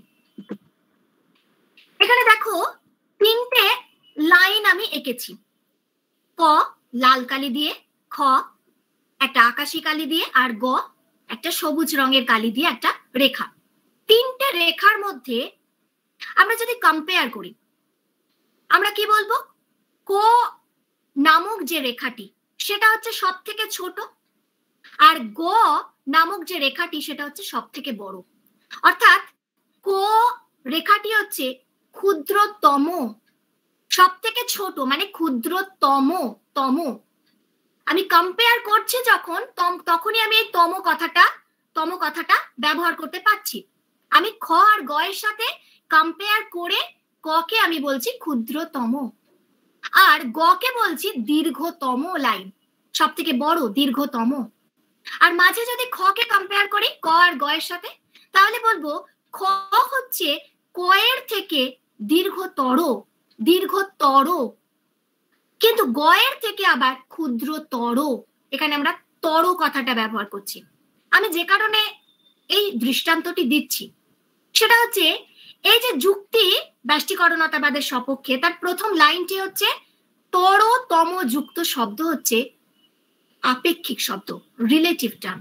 যখন আমরা কম্পেয়ার করি একাধিক কিছুর সাথে, তার পরিপ্রেক্ষিতে কারুর ক্ষেত্রে আমরা তর, কারুর ক্ষেত্রে আমরা তম শব্দটা ব্যবহার করছি। যেমন ক রেখাটি খ ক এর থেকে ক্ষুদ্রতম, গ রেখাটি ক খ এর থেকে দীর্ঘতম, আবার খ রেখাটি ক এর পার্সপেক্টিভে দীর্ঘতর, কিন্তু গ এর পার্সপেক্টিভে আবার ক্ষুদ্রতর। এগুলো হচ্ছে আপেক্ষিক শব্দ। এখন আমরা সাধকতম করণ খুঁজতে চাইছি। তো আমরা কোনো কার্যের উৎপত্তির আগে একগুচ্ছ কারণ রয়েছে, তার মধ্যে থেকে করণ নির্বাচন করতে চাইছি। এই যে করণ নির্বাচন করব, আমরা বলছি কি সাধকতম কারণটাই হচ্ছে করণ। যে কারণগুলো রয়েছে তার মধ্যে যেটি সাধকতম, সবগুলোই সাধক, সবকটাই কারণ, সবকটাই সাধক, কিন্তু তার মধ্যে থেকে যেটি সাধকতম। কম্পেয়ার করছি একাধিক কারণের মধ্যে থেকে, কম্পেয়ার করে আমরা যেটি উৎকৃষ্ট সাধকতম তাকেই আমরা করণ বলে নির্বাচন করছি। কিন্তু তুমি যদি সমষ্টিকরণতাবাদ সাপোর্ট করো, অর্থাৎ সবকটা কারণের সমষ্টিকে সাধকতম বলো, পুরোটা তো টোটাল হয়ে গেল, সমষ্টি হয়ে গেল। এবারে তার ভিতর থেকে তুমি কম্পেয়ার করবে কি করে? তার মধ্যে থেকে তুমি কোনটা তম কোনটা তর তা তো নির্বাচন করবে না। তার মধ্যে তো আমরা যদি এই স্লাইডটার দিকে তাকাই, ধরা যাক একটা কার্য উৎপন্ন হবে, কার্য 1, তার জন্য ধরা যাক 3টে কারণ লাগবে, ক খ গ। 3টে কারণ সেপারেট কারণ হিসেবে প্রেজেন্ট রয়েছে। আমি হয়তো কম্পেয়ার করে দেখলাম যে খ এর থেকে বেশি প্রয়োজনীয়, বেশি 3টেই কারণ, 3টেই সাধক, খ এর থেকে উৎকৃষ্ট। বা ধরা যাক গ সব কটার মধ্যে থেকে উৎকৃষ্টতর। আমি এখানে কম্পেয়ার করতে পারবো, আলাদা আলাদা ভাবে যখন কম্পেয়ার করছি তখন আমার এই কম্প্যারিজনটা চলবে, বা এখান থেকে আমি সাধকতম বা সাধকতর নির্বাচন করতে পারবো। কিন্তু আমি যদি বলি কার্য 1 উৎপত্তির জন্য ক প্লাস খ প্লাস গ লাগবে, আমি টোটাল করে দিয়েছি, যোগ করে একদম একটা করে দিয়েছি। ক প্লাস খ প্লাস গ যখন বলছি তখন কিন্তু এরা সেপারেট নেই, পুরোটা একটা সমষ্টি হয়ে গেছে। এই যে পুরো টোটাল কারণ সমষ্টি, এখানে আর কার সাথে কাকে কম্পেয়ার করব? পুরোটাকেই সাধকতম বলতে চাইছেন সমষ্টিকরণতাবাদী, কিন্তু এখানে তো কম্পেয়ার করতে পারবো না। ফলে কম্পেয়ার যদি আমি কম্প্যারিজন যদি পসিবল না হয়, তাহলে তম শব্দের যে ব্যবহার, তম শব্দের যে প্রয়োগ, সেটা তো পসিবল হবে না। কিন্তু আমরা তো সেই সাধকতম কারণীকরণ পাণিনির এই সূত্রটি ধরে এগোচ্ছি।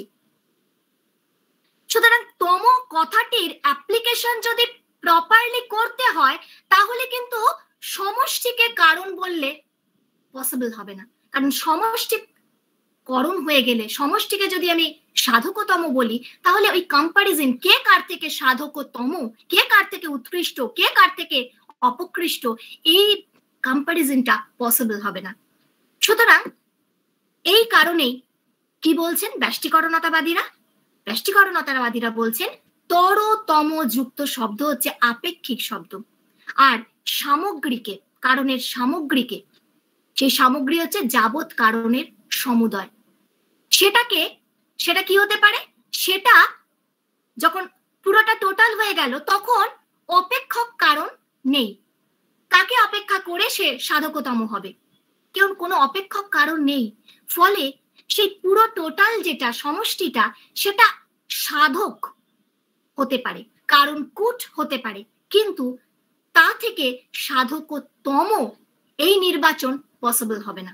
সেজন্যই ব্যষ্টিকরণতাবাদীরা বলছেন যে না, সমষ্টিকে, কারণ সমষ্টিকে করণ বলা যাবে না, সেখান থেকে স্পেসিফিক্যালি কোনো একটিকে আমাদের নির্বাচন করতে হবে সাধকতম রূপে, অর্থাৎ করণ রূপে। এই পর্যন্ত আলোচনার পর আমি আমাদের চেনা করণের লক্ষণে একটু ফিরে আসি। সেটা হচ্ছে, আমরা ন্যায় দর্শনের বইপত্র উল্টালেই আমরা দেখি যে করণের কি লক্ষণ? অসাধারণং কারণং করণম। অসাধারণ কারণকেই বলে করণ। আমরা প্রথম দিকেই বলেছিলাম যে একটি কার্য উৎপন্ন হবে, তার আগে যে কারণগুলি রয়েছে সেই কারণ সমষ্টিকে আমরা দুটো ভাগে ভাগ করতে পারি, সাধারণ এবং অসাধারণ। সাধারণ কারণ কাকে বলে তা তো আগেই আলোচনা করেছি। এই যে অসাধারণ, এই অসাধারণ কারণকেই করণ বলা হচ্ছে। কিন্তু এখানেও যে প্রবলেমটা আমরা এতক্ষণ ডিল করছিলাম সেই প্রবলেম আবার ফিরে আসবে। একটা কার্য উৎপন্ন হবে, তার আগে অনেক কারণ রয়েছে, কারণ গুচ্ছ রয়েছে, তার থেকে সাধারণ কারণগুলোকে আমি এলিমিনেট করে দিলাম। বাকি যেগুলো পড়ে রইল, সেই পড়ে থাকা কারণগুলোর মধ্যে কোনটাকে আমি অসাধারণ কারণ বলবো? আমি কি সমস্ত কারণ যা যা পড়ে রইল সবকটাকে একত্রে অসাধারণ কারণ বলবো, মানে করণ বলবো, নাকি কোনো একটাকে করণ বলে নির্বাচন করব? অর্থাৎ আবারও ওই সমষ্টিকরণতাবাদ ব্যষ্টিকরণতাবাদের যে বিতর্ক সেটা কিন্তু এখানে ফিরে আসছে। এবং নৈয়ায়িকরা, এ কথা তো আগেই বলেছি, ওটা আবার একবার ফিরে এলো। নৈয়ায়িকরা বলছেন, নৈয়ায়িকরা কিন্তু পাণিনির দেওয়া সূত্রটাকে অ্যাভয়েড করে এগোচ্ছেন না, বরঞ্চ পাণিনির দেওয়া সূত্রটিকে সঙ্গে নিয়েই তারা এগোচ্ছেন। এবং তারা যখন বলছেন অসাধারণ কারণই করণ, করণের এই যে ডেফিনেশন দিচ্ছেন, সেখানে অসাধারণ কথাটার মানে কি সেটা বলতে গিয়ে তারা বলছেন সাধকতমত্বই হচ্ছে অসাধারণত্ব।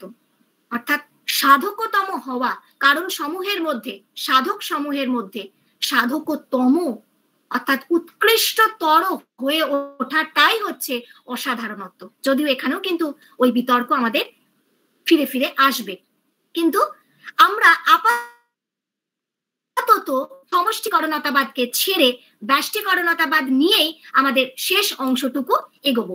কারণ আমি আগেই বলেছি, মহর্ষি গৌতম থেকে শুরু করে অধিকাংশ নৈয়ায়িকী ব্যষ্টিকরণতাবাদকেই আমাদের তাদের যে স্বীকৃত মত হিসেবে ঘোষণা করেছেন। এবং আমরা যখন বই পড়ছি, আমরা যে সমস্ত বইগুলো পড়ছি, আমরা যখন সেকেন্ড সেমিস্টারে হিস্ট্রি অফ ইন্ডিয়ান ফিলোসফি পড়বো, সেখানে যখন আমরা ন্যায় দর্শন পড়বো, বা আমরা যখন তর্ক সংগ্রহ পড়তে গিয়ে করণের কথা পাবো, সেখানে দেখবে কোনো একটি কারণ বিশেষকেই করণ বলে উল্লেখ করা হচ্ছে। সেখানে একবারের জন্য সমষ্টিকরণতার কথা বলা হচ্ছে না, কারণ প্রত্যেকেই ব্যষ্টিকরণতাবাদকেই সমর্থন করছেন।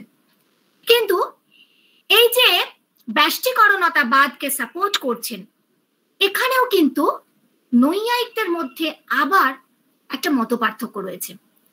প্রাচীন নৈয়ায়িকদের সাথে নব্য নৈয়ায়িক একটা পার্থক্য রয়েছে। পার্থক্যটা কি? যখন এই যে অসাধারণ কারণকেই করণ বলা হচ্ছে, এখানে প্রাচীন নৈয়ায়িকরা বলবেন ফলাযোগ ব্যবচ্ছিন্ন অসাধারণ কারণ হচ্ছে করণ। অর্থাৎ তারা এই যে একটু আগে বললাম যে সাধকতমত্বই হচ্ছে অসাধারণত্ব, এই যে সাধকতম কোনটা হবে, আমরা কারণ গুচ্ছের মধ্যে থেকে, সাধক গুচ্ছের মধ্যে থেকে সাধকতমটাকে খুঁজতে চাইছি, বুঝতে চাইছি কোনটাকে সাধকতম বলবো, সেটা নির্বাচনের উপায় কি? সেই নির্বাচনের উপায় হিসেবে প্রাচীন নৈয়ায়িকরা বলছেন যে সাধক সমূহের মধ্যে থেকে যেটা ফলাযোগ ব্যবচ্ছিন্ন হবে, যে সাধকটি বা যে কারণটি ফলাযোগ ব্যবচ্ছিন্ন হবে, সেই সাধকটি হবে সাধকতম অর্থাৎ করণ। এই যে ফলাযোগ ব্যবচ্ছিন্ন, ফলাযোগ ব্যবচ্ছিন্ন কথাটাকে ভেঙে পাচ্ছি ফল যুক্ত অযোগ যুক্ত ব্যবচ্ছিন্ন, এটা নিয়ে আমি ডিটেল ডিসকাশনে যাচ্ছি না। এক কথায় ফলাযোগ ব্যবচ্ছিন্ন বলতে বোঝানো হচ্ছে কোনো একটা কার্যোৎপত্তির ঠিক আগের মুহূর্তে অব্যবহিত পূর্বক্ষণে উপস্থিত থাকছে যে কারণটি, যে অসাধারণ কারণটি, সেটিই হচ্ছে করণ। এবং সেই অনুযায়ী আমরা যদি কিছু উদাহরণ নিই, বৃক্ষচ্ছেদন, আবার সেই বৃক্ষচ্ছেদনের ক্ষেত্রে কুঠার বৃক্ষ সংযোগ, এর মধ্যে কুঠার বৃক্ষ সংযোগকে প্রাচীন নৈয়ায়িকরা বলছেন সাধকতম। কারণ কুঠার বৃক্ষ সংযোগ হলে তার পরক্ষণে বৃক্ষচ্ছেদনটি পসিবল হচ্ছে। তাদের কাছে এই যে সাধকতমত্ব, অসাধারণত্বের নির্বাচন কিসের বেসিসে হচ্ছে? ফলাযোগ ব্যবচ্ছিন্ন হওয়ার বেসিসে। যতগুলো কারণ রয়েছে তার মধ্যে থেকে যেটি ফলাযোগ ব্যবচ্ছিন্ন কারণ, ফলাযোগ ব্যবচ্ছিন্ন অসাধারণ কারণ, সেটাই হচ্ছে করণ। এবং ফলাযোগ ব্যবচ্ছিন্ন কারণ হিসেবে আমরা এখানে যে উদাহরণ পাচ্ছি সেখানে দেখতে পাচ্ছি বৃক্ষচ্ছেদনের ক্ষেত্রে কুঠার বৃক্ষ সংযোগটি হচ্ছে ফলাযোগ ব্যবচ্ছিন্ন।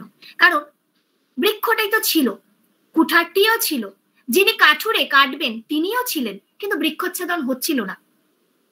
সবাই ধরা যাক কাঠুরে বৃক্ষটির সামনে কুঠার হাতে দাঁড়িয়ে আছে চুপচাপ, অর্থাৎ সবকটাই রয়েছে, কাঠুরেও রয়েছে, কুঠারও রয়েছে, বৃক্ষও রয়েছে, কিন্তু বৃক্ষচ্ছেদন হবে না।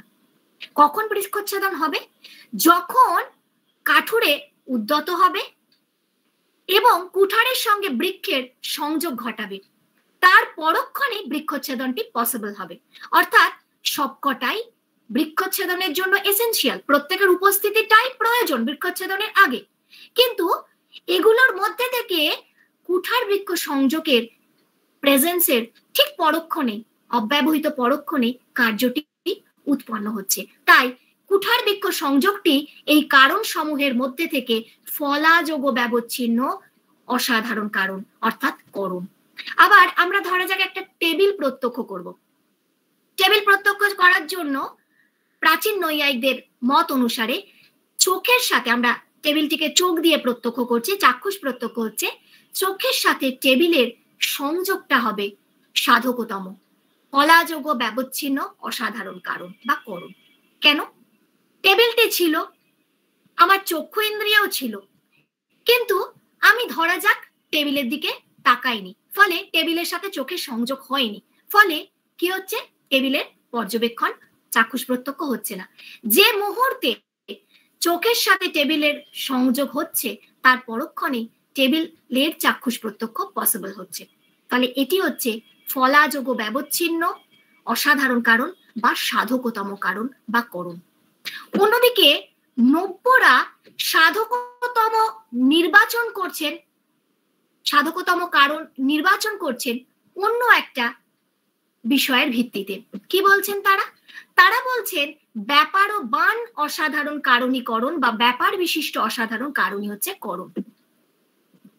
তাদের কাছে এই যে বৃক্ষচ্ছেদনের জন্য ঠিক আগের মুহূর্তে রয়েছে কুঠার বৃক্ষ সংযোগ। নব্য নৈয়ায়িকদের কাছে এই কুঠার বৃক্ষ সংযোগটি হচ্ছে তাদের কাছে ব্যাপার, আর ব্যাপারের আগে যেটা রয়েছে সেটি হচ্ছে ব্যাপার বিশিষ্ট অসাধারণ কারণ বা করণ বা সাধকতম কারণ। আবার যখন আমি টেবিলের চাক্ষুষ প্রত্যক্ষের কথা বলছি, সেখানে চক্ষু টেবিল সংযোগ হয়ে যাচ্ছে তাদের কাছে ব্যাপার, এবং চক্ষু ইন্দ্রিয় হয়ে যাচ্ছে ব্যাপার বিশিষ্ট কারণ বা করণ। এখানে এই যে ব্যাপার কথাটা ব্যবহার করা হচ্ছে, এই ব্যাপার সম্পর্কে আমি দু একটি কথা বলবো, বলে আমরা আমাদের আলোচনা প্রায় শেষের দিকে নিয়ে যাব। ব্যাপারের ডেফিনেশনে নৈয়ায়িকরা বলছেন তজ্জন্য তে সতি তজ্জন্য জনকত্তম, অর্থাৎ যা তৎজন্য কারণ জন্য এবং কারণ জন্য যে কার্য তার জনক হয় তাই হচ্ছে ব্যাপার। আমরা যে উদাহরণ নিয়েছি, এখানে এই বৃক্ষচ্ছেদনের ক্ষেত্রে কুঠার বৃক্ষ সংযোগকে বলা হচ্ছে ব্যাপার। কেন? কুঠার বৃক্ষ সংযোগ এবং কুঠার দুটোই হচ্ছে বৃক্ষচ্ছেদনের জন্য সাধক বা কারণ, দুটোই কারণ, কিন্তু দুটোর মধ্যে একটু ডিফারেন্স আছে। এই যে কুঠার বৃক্ষ সংযোগ, এটা কুঠার নামক যে কারণ তা থেকে উৎপন্ন হচ্ছে। প্রথমে আসছে কুঠার, তা থেকে কুঠার বৃক্ষ সংযোগ উৎপন্ন হচ্ছে, এবং কুঠার বৃক্ষ সংযোগ থেকে উৎপন্ন হচ্ছে বৃক্ষচ্ছেদন। আমরা যদি এই উদাহরণটার দিকেই নজর রাখি, তাহলে আমরা একটা জিনিস দেখব যে এখানে বৃক্ষচ্ছেদনের পজিশন বলবো না, বৃক্ষচ্ছেদনের স্ট্যাটাস আর কুঠারের স্ট্যাটাসটা কিন্তু এক। বৃক্ষচ্ছেদন হচ্ছে কার্য, কুঠার হচ্ছে কারণ। কুঠার কারণ, বৃক্ষচ্ছেদন কার্য। এদের স্ট্যাটাসটা এই পার্সপেক্টিভে, এই প্রেক্ষাপটে চেঞ্জ হচ্ছে না। কিন্তু কুঠার বৃক্ষ সংযোগ, এটা কিন্তু একদিক থেকে দেখলে কারণ, অন্য দিক থেকে দেখলে কার্য। কোন দিক থেকে দেখলে কারণ, কোন দিক থেকে দেখলে কার্য? আমরা যদি কুঠারের দিক থেকে দেখি তাহলে কুঠার বৃক্ষ সংযোগটি হয়ে যাচ্ছে কার্য, কারণ কুঠার বৃক্ষ সংযোগ কি থেকে উৎপন্ন হয়েছে? কুঠার থেকে উৎপন্ন হচ্ছে। অর্থাৎ কুঠারের পার্সপেক্টিভে কুঠার বৃক্ষ সংযোগ হচ্ছে কার্য। আবার বৃক্ষচ্ছেদন এই যে কার্য, তার পার্সপেক্টিভে কুঠার বৃক্ষ সংযোগটি হচ্ছে কারণ। অর্থাৎ কুঠার বৃক্ষ সংযোগের স্ট্যাটাস হচ্ছে একদিক থেকে সে কারণ, অন্য দিক থেকে কার্য। কিন্তু বাকি যেগুলো রয়েছে বৃক্ষচ্ছেদন, তার স্ট্যাটাস এখানে কার্য, সে কিন্তু এখানে কারণের ভূমিকা রোল প্লে করতে পারছে না। কুঠারের রোল হচ্ছে কারণের রোল, সে কিন্তু কার্য হয়ে উঠছে না এই পার্টিকুলার প্রেক্ষাপটে। কিন্তু কুঠার বৃক্ষ সংযোগ, সে এক পার্সপেক্টিভে কার্য হয়ে উঠছে, আরেক পার্সপেক্টিভে কারণ হয়ে উঠছে। একইভাবে আমরা যদি দ্বিতীয় যে উদাহরণ সেটার দিকে তাকাই, টেবিলের চাক্ষুষ প্রত্যক্ষ। টেবিলের চাক্ষুষ প্রত্যক্ষ এর স্ট্যাটাসটি হচ্ছে এখানে কার্য। এ কখনো এই পার্টিকুলার পার্সপেক্টিভে, পার্টিকুলার প্রেক্ষাপটে এ কিন্তু কারণের স্ট্যাটাস পাচ্ছে না। চক্ষু কারণ, কিন্তু কার্যের স্ট্যাটাস এখানে পাচ্ছে না। কিন্তু চক্ষু টেবিল সংযোগ, এটা চক্ষু থেকে উৎপন্ন হচ্ছে, চক্ষু নামক যে কারণ তা থেকে উৎপন্ন হচ্ছে। অর্থাৎ চক্ষুর পার্সপেক্টিভে এটি হয়ে যাচ্ছে কার্য। কিন্তু টেবিলের চাক্ষুষ প্রত্যক্ষ রূপ যে কার্য, তার আবার কারণ হচ্ছে চক্ষু টেবিল সংযোগ। অর্থাৎ চক্ষু টেবিল সংযোগ, এটা এক পার্সপেক্টিভে এর স্ট্যাটাসটা হচ্ছে কারণ, অন্য পার্সপেক্টিভে এটার স্ট্যাটাসটা হচ্ছে কার্য। এই যে বিষয়টি, এটি হচ্ছে তজ্জন্য, এবং তজ্জন্য যে জনক, তজ্জন্য জনক হচ্ছে, অর্থাৎ ব্যাপার হচ্ছে। এই যে ব্যাপার, এই ব্যাপার অর্থাৎ আমরা দেখতে পাচ্ছি কি যে প্রাচীন নৈয়ায়িকরা যেটাকে করণ বলে নির্বাচন করছে, সাধকতম বলে নির্বাচন করছে, সেটাই নব্যদের কাছে হয়ে যাচ্ছে। নব্যদের যে অভিমত, সেখানে এই স্ট্যাটাসটা হয়ে যাচ্ছে ব্যাপারের স্ট্যাটাস। এবং ব্যাপারের আগে, অর্থাৎ ব্যাপার বিশিষ্ট হচ্ছে যে অসাধারণ কারণটি, সেটি এখানে করণ বলে নির্বাচিত হচ্ছে। এবং সেই অনুযায়ী বৃক্ষচ্ছেদনের ক্ষেত্রে কুঠার, টেবিলের চাক্ষুষ প্রত্যক্ষের ক্ষেত্রে চক্ষু, এগুলো হয়ে যাচ্ছে করণ।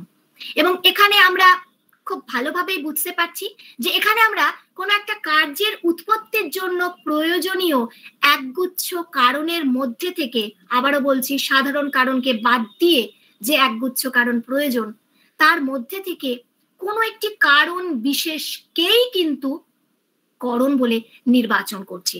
সেটা নিয়েও বিতর্ক রয়েছে ডেফিনেটলি। প্রাচীনরা কোনো একটিকে করণ বলে নির্বাচন করছেন, নব্য নৈয়ায়িকরা অন্য আরেকটিকে করণ বলে নির্বাচন করছেন, কিন্তু প্রত্যেকেই কোনো একটি কারণ বিশেষকেই করণের মর্যাদা দিচ্ছেন। অর্থাৎ আমরা দেখতে পাচ্ছি বেশিরভাগ নৈয়ায়িকই কিন্তু ব্যষ্টিকরণতাবাদকে সাপোর্ট করছেন। কিন্তু আমরা যে কথা বলে শেষ করব সেটা হচ্ছে সমষ্টিকরণতাবাদ যে উপেক্ষণীয় তা কিন্তু নয়। সমষ্টিকরণতাবাদ নিয়ে যদি আমরা একটু অধিক মাত্রায় চর্চা করি তাহলে হয়তো বলা যায় না কোনো একদিন হয়তো ব্যষ্টিকরণতাবাদের উচ্ছেদ হয়ে গিয়ে সমষ্টিকরণতাবাদটাই আমাদের আসল চর্চার বিষয় হয়ে উঠতে পারে। আর কিছু বলবো না, এখানে আমার বক্তব্য শেষ করছি। ধন্যবাদ। ধন্যবাদ সোমা। এত সুন্দর, সহজ সরল, স্বচ্ছ, কি বলবো, প্রাঞ্জল ভাষায় এত দুরূহ একটি বিষয়কে সকলের সামনে তুলে ধরার জন্য, মানে আমি সত্যি মানে মন্ত্রমুগ্ধ হয়ে এতক্ষণ শুনছিলাম যে কি সুন্দর করে, এর অনেক কিছুই হয়তো আমাদের জানা, কিন্তু তা সত্ত্বেও এত ভালোভাবে, এত সুন্দরভাবে, এত পরিষ্কার নিট আলোচনাটা। তো আমার তো মনে হচ্ছে যে ছাত্রছাত্রীরা নিশ্চয়ই খুব সমৃদ্ধ হয়েছে। শুধু ছাত্রছাত্রীরা কেন, আমরা সকলে আমি নিজের ব্যক্তিগত কথা বলছি যে আমি ভীষণভাবে সমৃদ্ধ হলাম। আর সোমার কথা আমি নিজে কি বলবো? ও আমার সহকর্মী তো বটেই, সেই সঙ্গে ও আমার ছোট বোনও বটে। মানে সহকর্মী কম, ছোট বোনই বেশি বলবো। তো ওর কাছে এটা আমার দাবি ছিল। আ তো সেই দাবিটা রেখেছিলাম। ও এখন খুব ব্যস্ত আমি জানি। অনেক একটু ঝামেলা ঠিক বলবো না। যাই হোক অনেকটা ব্যস্ততার মধ্যে রয়েছে। কিন্তু তা সত্ত্বেও আমার আ আ আমি রিকোয়েস্ট করাতে ও রাজি হয়ে গেছে। সেজন্য আমি ওর কাছে কৃতজ্ঞ। এবার প্রশ্নোত্তর পর্ব। এই পর্বটি পরিচালনা করবেন আমাদের বিভাগীয় অধ্যাপিকা পম্পা চৌধুরী। ডেকে নিচ্ছি পম্পাকে। Over two Pampa.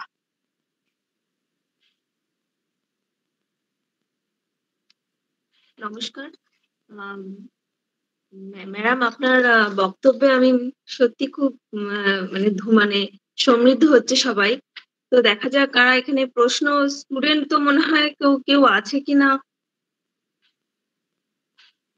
আচ্ছা, প্রশ্ন তোমরা যারা আছো স্টুডেন্টরা বা যারা আছো তাদের মধ্যে যদি কেউ প্রশ্ন করো।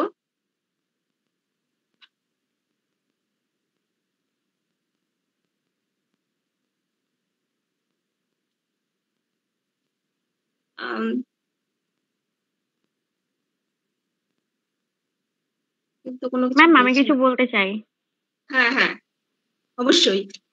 বলার আগে তোর মানে কোন সেমিস্টার আর কোন তোর নামটা অবশ্যই উল্লেখ করে ম্যাডামকে প্রশ্নটা করো। জি ম্যাম। ম্যাম আমি নাসিমা খাতুন। আমি পিজি সেকশনে পড়ছি, দর্শন বিভাগের ছাত্রী, সেকেন্ড সেমিস্টারের। এখানে উপস্থিত সকল অধ্যাপক অধ্যাপিকাকে আমার প্রণাম জানাই, অনেক শুভেচ্ছা, অনেক অভিনন্দন জানাই। সবার আগে ধন্যবাদ জানাই মানে সব স্যার ম্যামকে আমি ধন্যবাদ জানাতে চাই, কারণ আজকে যে ওয়েবিনারটা আমি অ্যাটেন্ড করেছি, তো এর মধ্যে আমি সত্যি বলতে আমার যে মানে দুর্বলতাটা ছিল না এই দর্শনে, সেটা আমি অনেকটা কাটিয়ে উঠতে পেরেছি।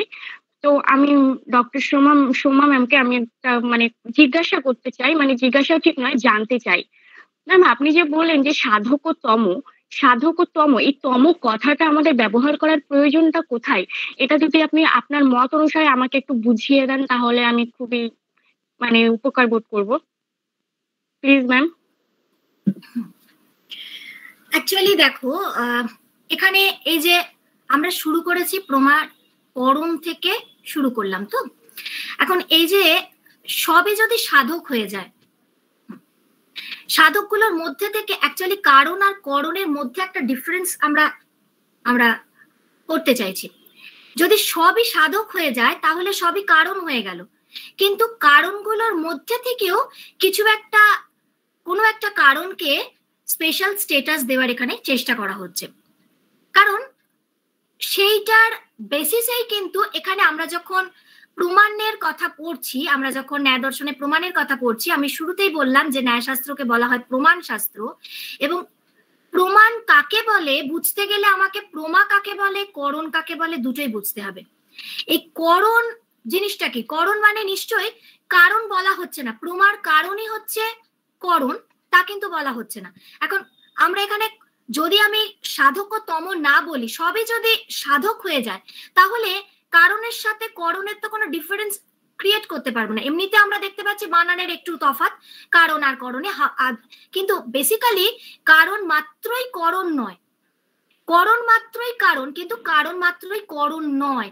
আমি এই কারণের মধ্যে থেকে, সাধক সমূহের মধ্যে থেকেই করণ কোনটি সেটিকে যদি আমাদের বুঝতে হয়, তাহলে তম কথাটাকে আমাকে প্রয়োগ করতেই হচ্ছে। কারণ তম কথাটি যদি আমি প্রয়োগ না করি, প্রথম কথা হচ্ছে যে এই যে আমরা প্রমাণ নিয়ে আলোচনা করব যখন, তখন প্রমাণ বুঝতে গেলে আমাকে করণ নির্বাচন করতে হবে, কিন্তু করণের নির্বাচন আমি করব কি করে?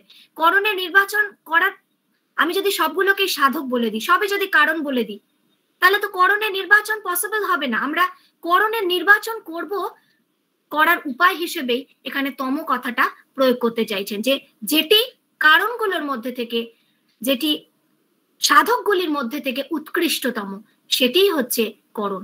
আমি এটা না বললে, এই তম কথার প্রয়োগ না করলে আমি কিন্তু এই ডিফারেন্সটা আমি বোঝাতে পারবো না কারণের সাথে করণের। জি ma'am, thank you so much ma'am. আর সত্যি বলতে মানে আপনি যেভাবে বলেছেন আমরা সবাই এখানে উপস্থিত সবাই মানে আমরা যারা স্টুডেন্ট আছি তাদের সত্যি অনেক অনেক বেশি মানে উপকার হয়েছে। আর উপস্থিত স্যার ম্যামরা তো মানে এ বিষয়ে অবগত অবশ্যই। তো থ্যাংক ইউ সো মাচ। আর কেউ?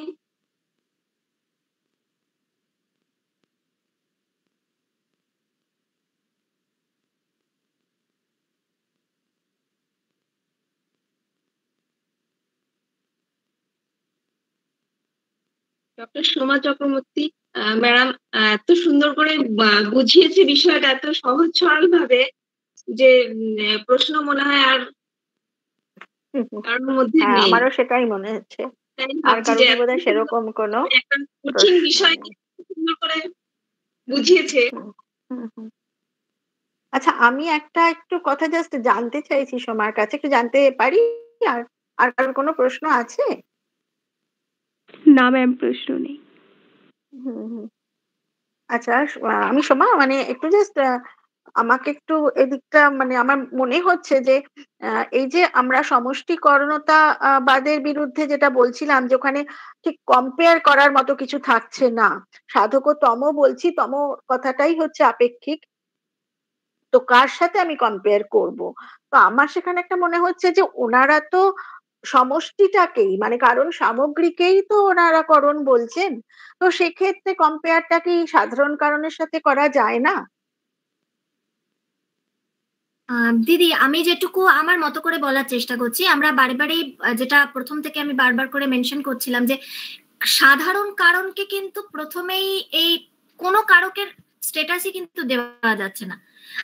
আমরা যে কারক বিভক্তি, ব্যাকরণে যে কারক বিভক্তির কথা পড়ছি, সেখানে কর্তৃকারক, কর্মকারক, করণকারক কোনো কারকের স্ট্যাটাসই ওই যে সাধারণ কারণ তাকে দেওয়া যাচ্ছে না। সুতরাং তাকে আমাদের আলোচনার প্রেক্ষাপট থেকে বাইরেই রাখতে হবে, রেখেই আমাদের বাকি কারণগুলোর মধ্যে থেকেই আমাদের কম্পেয়ারটা করতে হবে।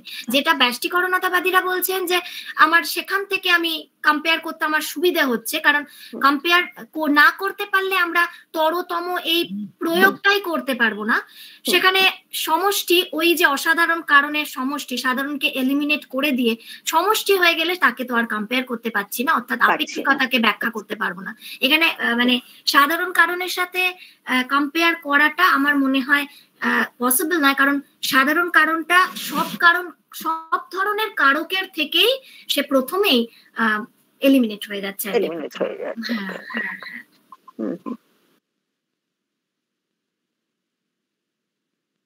আর তো মনে হচ্ছে কারোর কোনো প্রশ্ন নেই, সবাই এত সত্যি এত কিছু বলতে চাই। শম্পা মণ্ডল, হ্যাঁ, যিনি বলতে চাইছো তুমি একটু বলতেই পারো।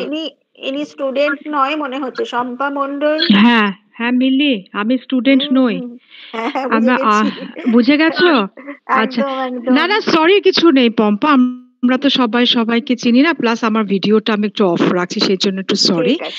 তো যেহেতু আজকে সোমা, তাই আমি মানে কিছু বলার ইচ্ছেটা ভীষণ জাগলো। সোমা আমার ভীষণ কাছের, সেই জন্য, এবং দু একটা কথা না বললেই নয়, শুরু থেকেই আছি, পুরোটা শুনেছি, সকলের সাথে একমত যে এত সুন্দর, এত সাবলীল এবং এত সরলীকরণ, এত বড় একটা ইম্পর্টেন্ট পয়েন্ট অফ ফিলসফি, সেটাকে সোমা এত সুন্দরভাবে বলেছে। সেখানেই বোধহয় একজন টিচারের সার্থকতা, একটা বিষয়কে এত সুন্দর করে স্টুডেন্ট লেভেলে নেমে গিয়ে বোঝানো। এবং আমার কিন্তু পুরোটাই মনে হচ্ছিল আমি আবার পুরোটা পড়লাম, সত্যি কথা। হ্যাঁ, তো প্রথমেই ধন্যবাদ জানাই মিলি তোমাকে এবং তোমার কলেজ সকল একটা সুন্দর অনুষ্ঠান অর্গানাইজ করেছো। ইউজুয়ালি কি বলতো, আমরা স্পিকার মানে ও আচ্ছা একটা ইউনিভার্সিটি কেউ একটা মানে যেটা হয়ে থাকে ইউজুয়ালি, একদম স্পিকার মানে এরকম কোনো একটা এরকম একটা বড় মাপের কেউ আমাদের স্যার ম্যাডাম এরকম একটা। সেখানে আমাকে দেখেই ভীষণ ভীষণ খুশি হয়েছি, কারণ মিলি তুমি জানো কিনা জানি না, সোমা আমার কলেজে বেশ কতদিন পড়িয়েছে as a substitute teacher on FIP. তুমি জানবে না, মানে এফআইপি তে যখন আমার এক কলিগ গেছেন, সোমা সেখানে পড়িয়েছে। যা 2 বছর প্রায় সোমা, যার জন্য সোমার সাথে আমার একটা অন্যরকম সম্পর্ক। এবং সত্যি কথা বলছি, আজকে এখন তো আর পড়াশোনার আলোচনা হচ্ছে না, তো বলতে দ্বিধা নেই। যখনই আমি ফ্লায়ারটা দেখি মনটা খুব খারাপ হয়ে গিয়েছিল। কেন হয়ে গিয়েছিল সোমা জানে। সেটা হচ্ছে গত বছরের শেষের দিকে বা মাঝে মাঝে আমি সোমাকে অনুরোধ করেছিলাম, সোমা একটু বলবে। সোমা তখন ভীষণ ব্যস্ত। সোমা বলল, দিদি আমি একদম সময় দিতে পারবো না, সে যে কোনো কারণে হোক। তো সেটাকে আমার তখনই মনে হলো, মিলি পেয়ে গেল, আমি পেলাম না। As if it's a kind of a competition. হ্যাঁ, না একদমই না, সেজন্যই না। তো যাই হোক, একদম না না, অবশ্যই আজ তুমি ডেকেছো, কাল আমি ডাকবো। এবং এইরকম মানে আমরা যাদেরকে চিনি এবং আমরা যদি এরকম করিও মিলি, যে অ্যাকচুয়ালি কেন বলো তো, স্টুডেন্টরা ভীষণ মনোটোনাস হয়ে যায়, একই টিচার, একই টপিক। আমার খুব মনে হয় যে আমরা যদি সবাই মিলে এক্সচেঞ্জ কিছু প্রোগ্রাম নিতে পারি, খুব ভালো হয়। একদমই। তো যদি ভাবো তো, দেখো না আমাদের কত অল্প স্টুডেন্ট মাত্র রয়েছে, এটাই আমাদের খুব এইটাই মুশকিল, জানো তো, কষ্টের জায়গা এটা। যাদের জন্য এই আয়োজনটা করলাম তারা প্রথমে কতজন ছিল আর কজন আছে? হ্যাঁ, তাও তো তুমি ওয়েবিনার করেছো বলে শুরুতে 50-55 জন মতো তাও পেয়েছো। হ্যাঁ, এটা যদি অফলাইন হতো, আমার তো ওইটা আরেকটা ভয় লাগে যে স্পিকার বলছে সামনে কজন বসবে এবং যারা বসবে তারা কতটা অ্যাটেন্টিভলি শুনবে। মানে এই সাবজেক্টটা এত সুন্দর একটা সাবজেক্ট, সেই জায়গা পর্যন্ত আমরা পারছি না, সামহাও আমরা নিয়ে যেতে পারছি না। এর সিগনিফিকেন্স কতটা। হ্যাঁ, এত সুন্দর ভাবে সোমা বোঝালো, মানে যারা মিস করলো তারা যে কি মিস করলো ওরা জানতে হবে না, ওরা বুঝতেও পারলো না। হ্যাঁ, সুতরাং Soma, thank you so much, খুব সুন্দর করে বলেছো। মনে হচ্ছিল সেই সোমা পাশে বসে বলছে, শুনছি। যাই হোক, তুমি এগিয়ে চলো, এইভাবেই তোমাকে আমরা পেতে চাই। আরো সুন্দর সুন্দর জায়গায়, বড় বড় জায়গায় বলবে। হ্যাঁ, এবং আমরা ডাকলেও মাঝে সাঝে একটু সাড়া দেবে, ব্যাস, আবার কি। ঠিক আছে, সম্পাদিকে ভীষণ ভীষণ ভীষণ ভাবে ধন্যবাদ। আমার খুবই কাছের মানুষ, খুবই কাছের মানুষ। আমি ওনার আদেশটাকেও আমি কখনোই উপেক্ষা করতে পারি না, কিন্তু বিশেষ কারণবশতই সেই সময় আমি মানে উপেক্ষা করেছিলাম। আশা করি কোনো ব্যাপার না, মজা করলাম একটু, কোনো ব্যাপার না। তুমি আরো কাজের মধ্যে নিবিষ্ট হও, নিবিষ্ট থাকো, বড় বড় কাজ করো। সময় তো আছে, সময় কি চলে গেছে নাকি আসবার? ডাকলেই পাবে। Thank you so much Soma এবং মিলি, তোমার সমস্ত কলিগকে এরকম একটা সুন্দর অনুষ্ঠান আমাদের সকলকে দেবার জন্য। Thank you. শম্পা মন্ডল মহাশয়কেও আমার তরফ থেকে অনেক ধন্যবাদ, এভাবে পাশে থাকার জন্য, এভাবে আমাদের উজ্জীবিত করার জন্য। হ্যাঁ গো, 100 আমি বিধাননগর কলেজে থেকে বলছি।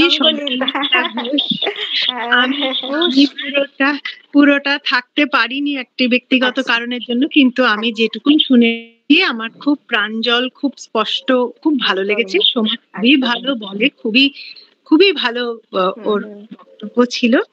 আপনারা কি ইউটিউব স্ট্রিমিং করেছেন? করেছি, হ্যাঁ করছি। আচ্ছা, তাহলে আপনি একটু প্লিজ একটু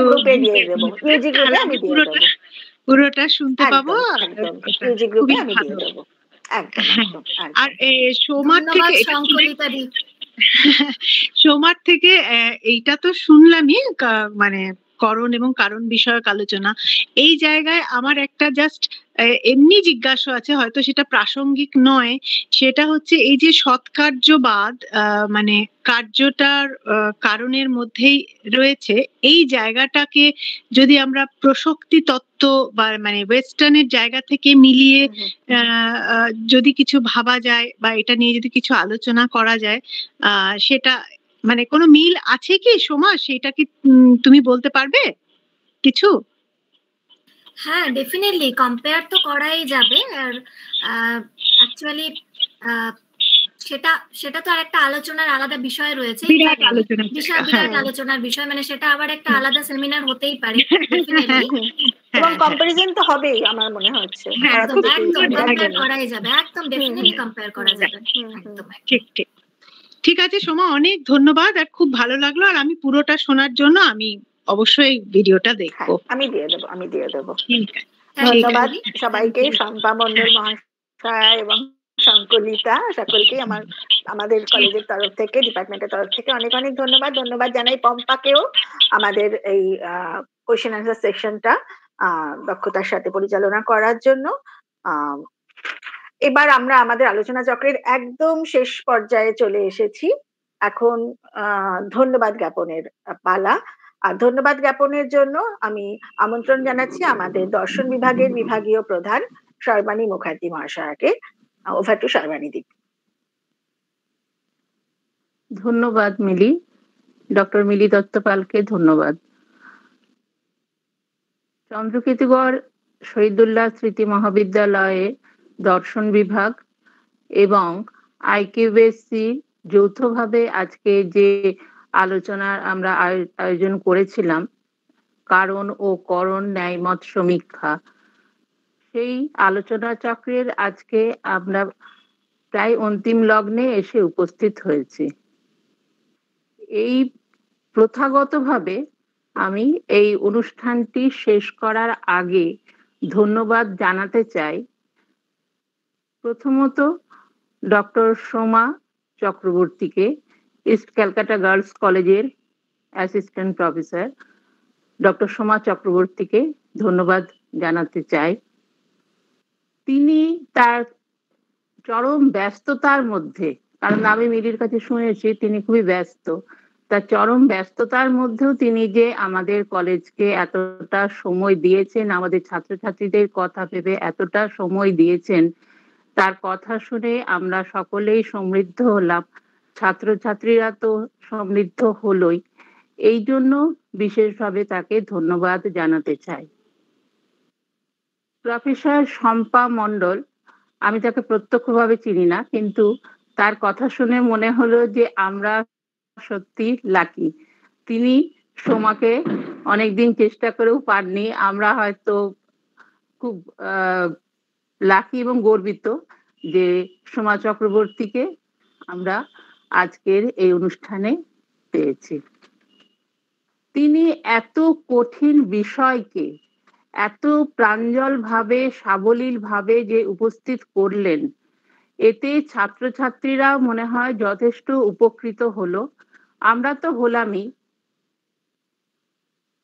তাই ডক্টর সোমা চক্রবর্তীকে, প্রফেসর ডক্টর সোমা চক্রবর্তীকে আরেকবার আমি ধন্যবাদ জানাই। এরপরে আমি ধন্যবাদ জানাতে চাই আমাদের কলেজের অধ্যক্ষ ডক্টর সরোজ চট্টোপাধ্যায় মহাশয়কে, যিনি আজকে আমাদের এই অনুষ্ঠানে বা আলোচনা চক্রে উপস্থিত হতে পারেননি। তার কারণটা আমরা সকলেই জানি, তিনি অসুস্থ। কিন্তু তিনি এই ধরনের বিষয়ে আমাদের এতভাবে অনুপ্রাণিত করেন, এতভাবে উৎসাহিত করেন। আজকে উনি উপস্থিত হতে পারেননি, কিন্তু তার উপস্থিতি আমরা সকলেই পাচ্ছি। তাকে আমি ধন্যবাদ জানাই। এছাড়া ধন্যবাদ জানাতে চাই আইকিউএসসির কোঅর্ডিনেটর ডক্টর সৌরভ ভট্টাচার্য মহাশয়কে। তিনি শেষ অবধি থাকতে পারলেন না, কারণ তিনি আমাকে জানিয়েছিলেন তার পাড়াতে একটা দুর্ঘটনা ঘটেছে, সে সেখানে যেতে বাধ্য হয়েছে। কাজে তাকেও আমি ধন্যবাদ জানাতে চাই। আমি ধন্যবাদ জানাতে চাই সকল অধ্যাপক অধ্যাপিকা যারা এখানে উপস্থিত হয়েছেন। এছাড়া আমার বিভাগের ডক্টর মিলি দত্তপাল, পায়েল সাহা, পম্পা চৌধুরী মহাশয়াকে ধন্যবাদ জানাতে চাই। ডক্টর মিলি দত্তপাল খুব সুচারুভাবে, সাবলীলভাবে, সুন্দরভাবে, তিনিও অসুস্থ আমরা জানি, কিন্তু অনুষ্ঠানটা তিনি পরিচালনা করলেন, যার জন্য। এবং ডক্টর চক্রবর্তী আজকে আমাদের ডাকে সাড়া দেওয়ার প্রধান কারণই হচ্ছে ডক্টর মিলি দত্তপাল। কাজে তাকেই বিশেষভাবে ধন্যবাদ জানাই। আর আমার ছাত্রছাত্রীরা, স্নেহের ছাত্রছাত্রীরা যারা এতক্ষণ উপস্থিত ছিলেন, কারণ আমরা জানি অনেকেই প্রত্যন্ত এলাকায় থাকেন, তাদের এতক্ষণ অবধি নেটওয়ার্ক কাজ করে না ফোনে, তারা অনেকক্ষণ অবধি এই আলোচনা চক্রে অংশগ্রহণ করেছিলেন, তাদেরকে আমি ধন্যবাদ জানাই। আমি ধন্যবাদ জানাই আমাদের কলেজের শিক্ষাকর্মী সৌরভ চ্যাটার্জি মহাশয়কে, যিনি কারিগরি সহায়তা করে আমাদের এই সমস্ত আলোচনা চক্রটি পরিচালনা করেছেন। আমার বক্তব্য আমি আর বিশেষ বড় করতে চাই না। সকলকে আন্তরিকভাবে অভিনন্দন ও ধন্যবাদ জানিয়ে আমি আজকের এই আলোচনা চক্রের সমাপ্তি ঘোষণা করে দিলাম। ম্যাম, হ্যালো, বলো। ম্যাম, আমি চতুর্থ সেমিস্টারের রিয়া পালিত বলছি। আমার একটা কোশ্চেন ছিল, আমার একটু নেটওয়ার্কের প্রবলেম। আচ্ছা, তুমি ডক্টর চক্রবর্তীকে প্রশ্নটা করো। পম্পা, রিয়া কি বলছে শোন একটু। রিয়া, ম্যাডামকে প্রশ্নটা সরাসরি কর।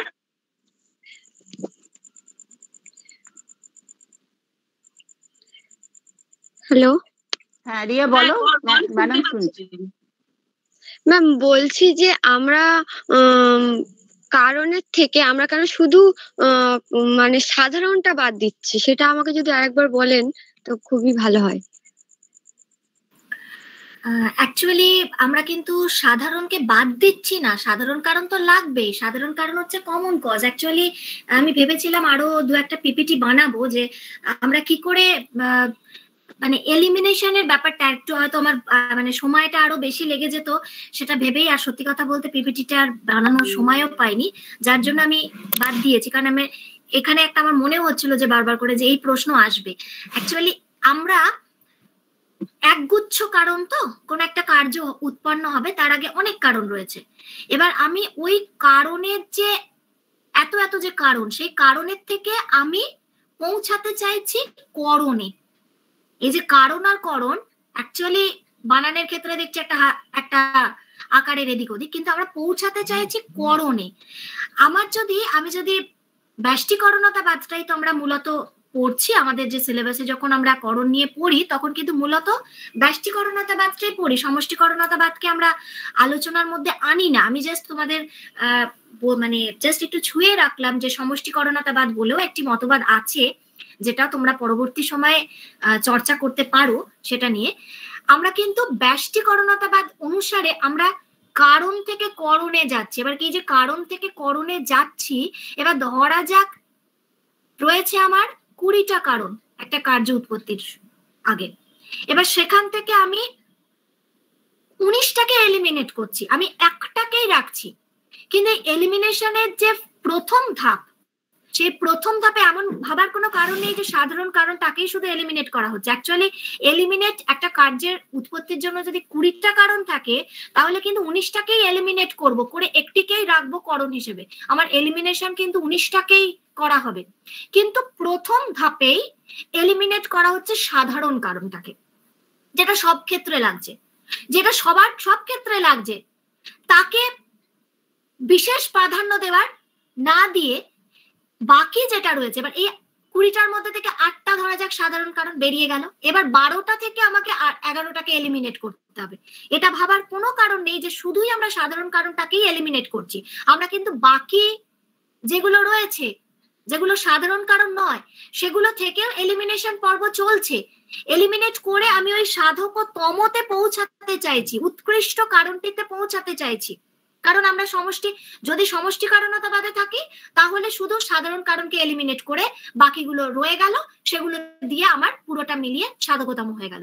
কিন্তু আমরা মূলত তো যা পড়ি গৌতম থেকে, আমরা এখন যে তর্ক সংগ্রহে অন্নম ভট্ট পড়বো, সেখানেও কিন্তু সর্বত্রই আমরা ওই ব্যষ্টিকরণতাবাদটাকে ধরে নিয়েই এগোচ্ছি। ফলে এলিমিনেশন শুধু সাধারণ কারণ নয়, বাকি কারণগুলো থেকে, অসাধারণ কারণগুলো থেকেও এলিমিনেশন হচ্ছে, হয়ে আমরা একটি কারণে পৌঁছাতে চাইছি, করণে পৌঁছাতে চাইছি। কেন করণ নির্বাচন? কারণ করণ নির্বাচন হলে এই যে ন্যায়শাস্ত্র পড়ছি, ন্যায়শাস্ত্রে প্রমাণ কাকে বলে বুঝতে গেলে আমাকে করণকে বুঝতে হবে। এবার করণ কারণের থেকে ডিফারেন্ট, এবার এই করণে পৌঁছাতে হবে, ফলে আমাকে তো এলিমিনেট করতেই হবে। এলিমিনেশন না করলে আমি করণে পৌঁছাবো কি করে? একটি একটি করে এলিমিনেট করতে করতে করতে করতে আমি ওই করণটাকে ছুঁতে চাইছি।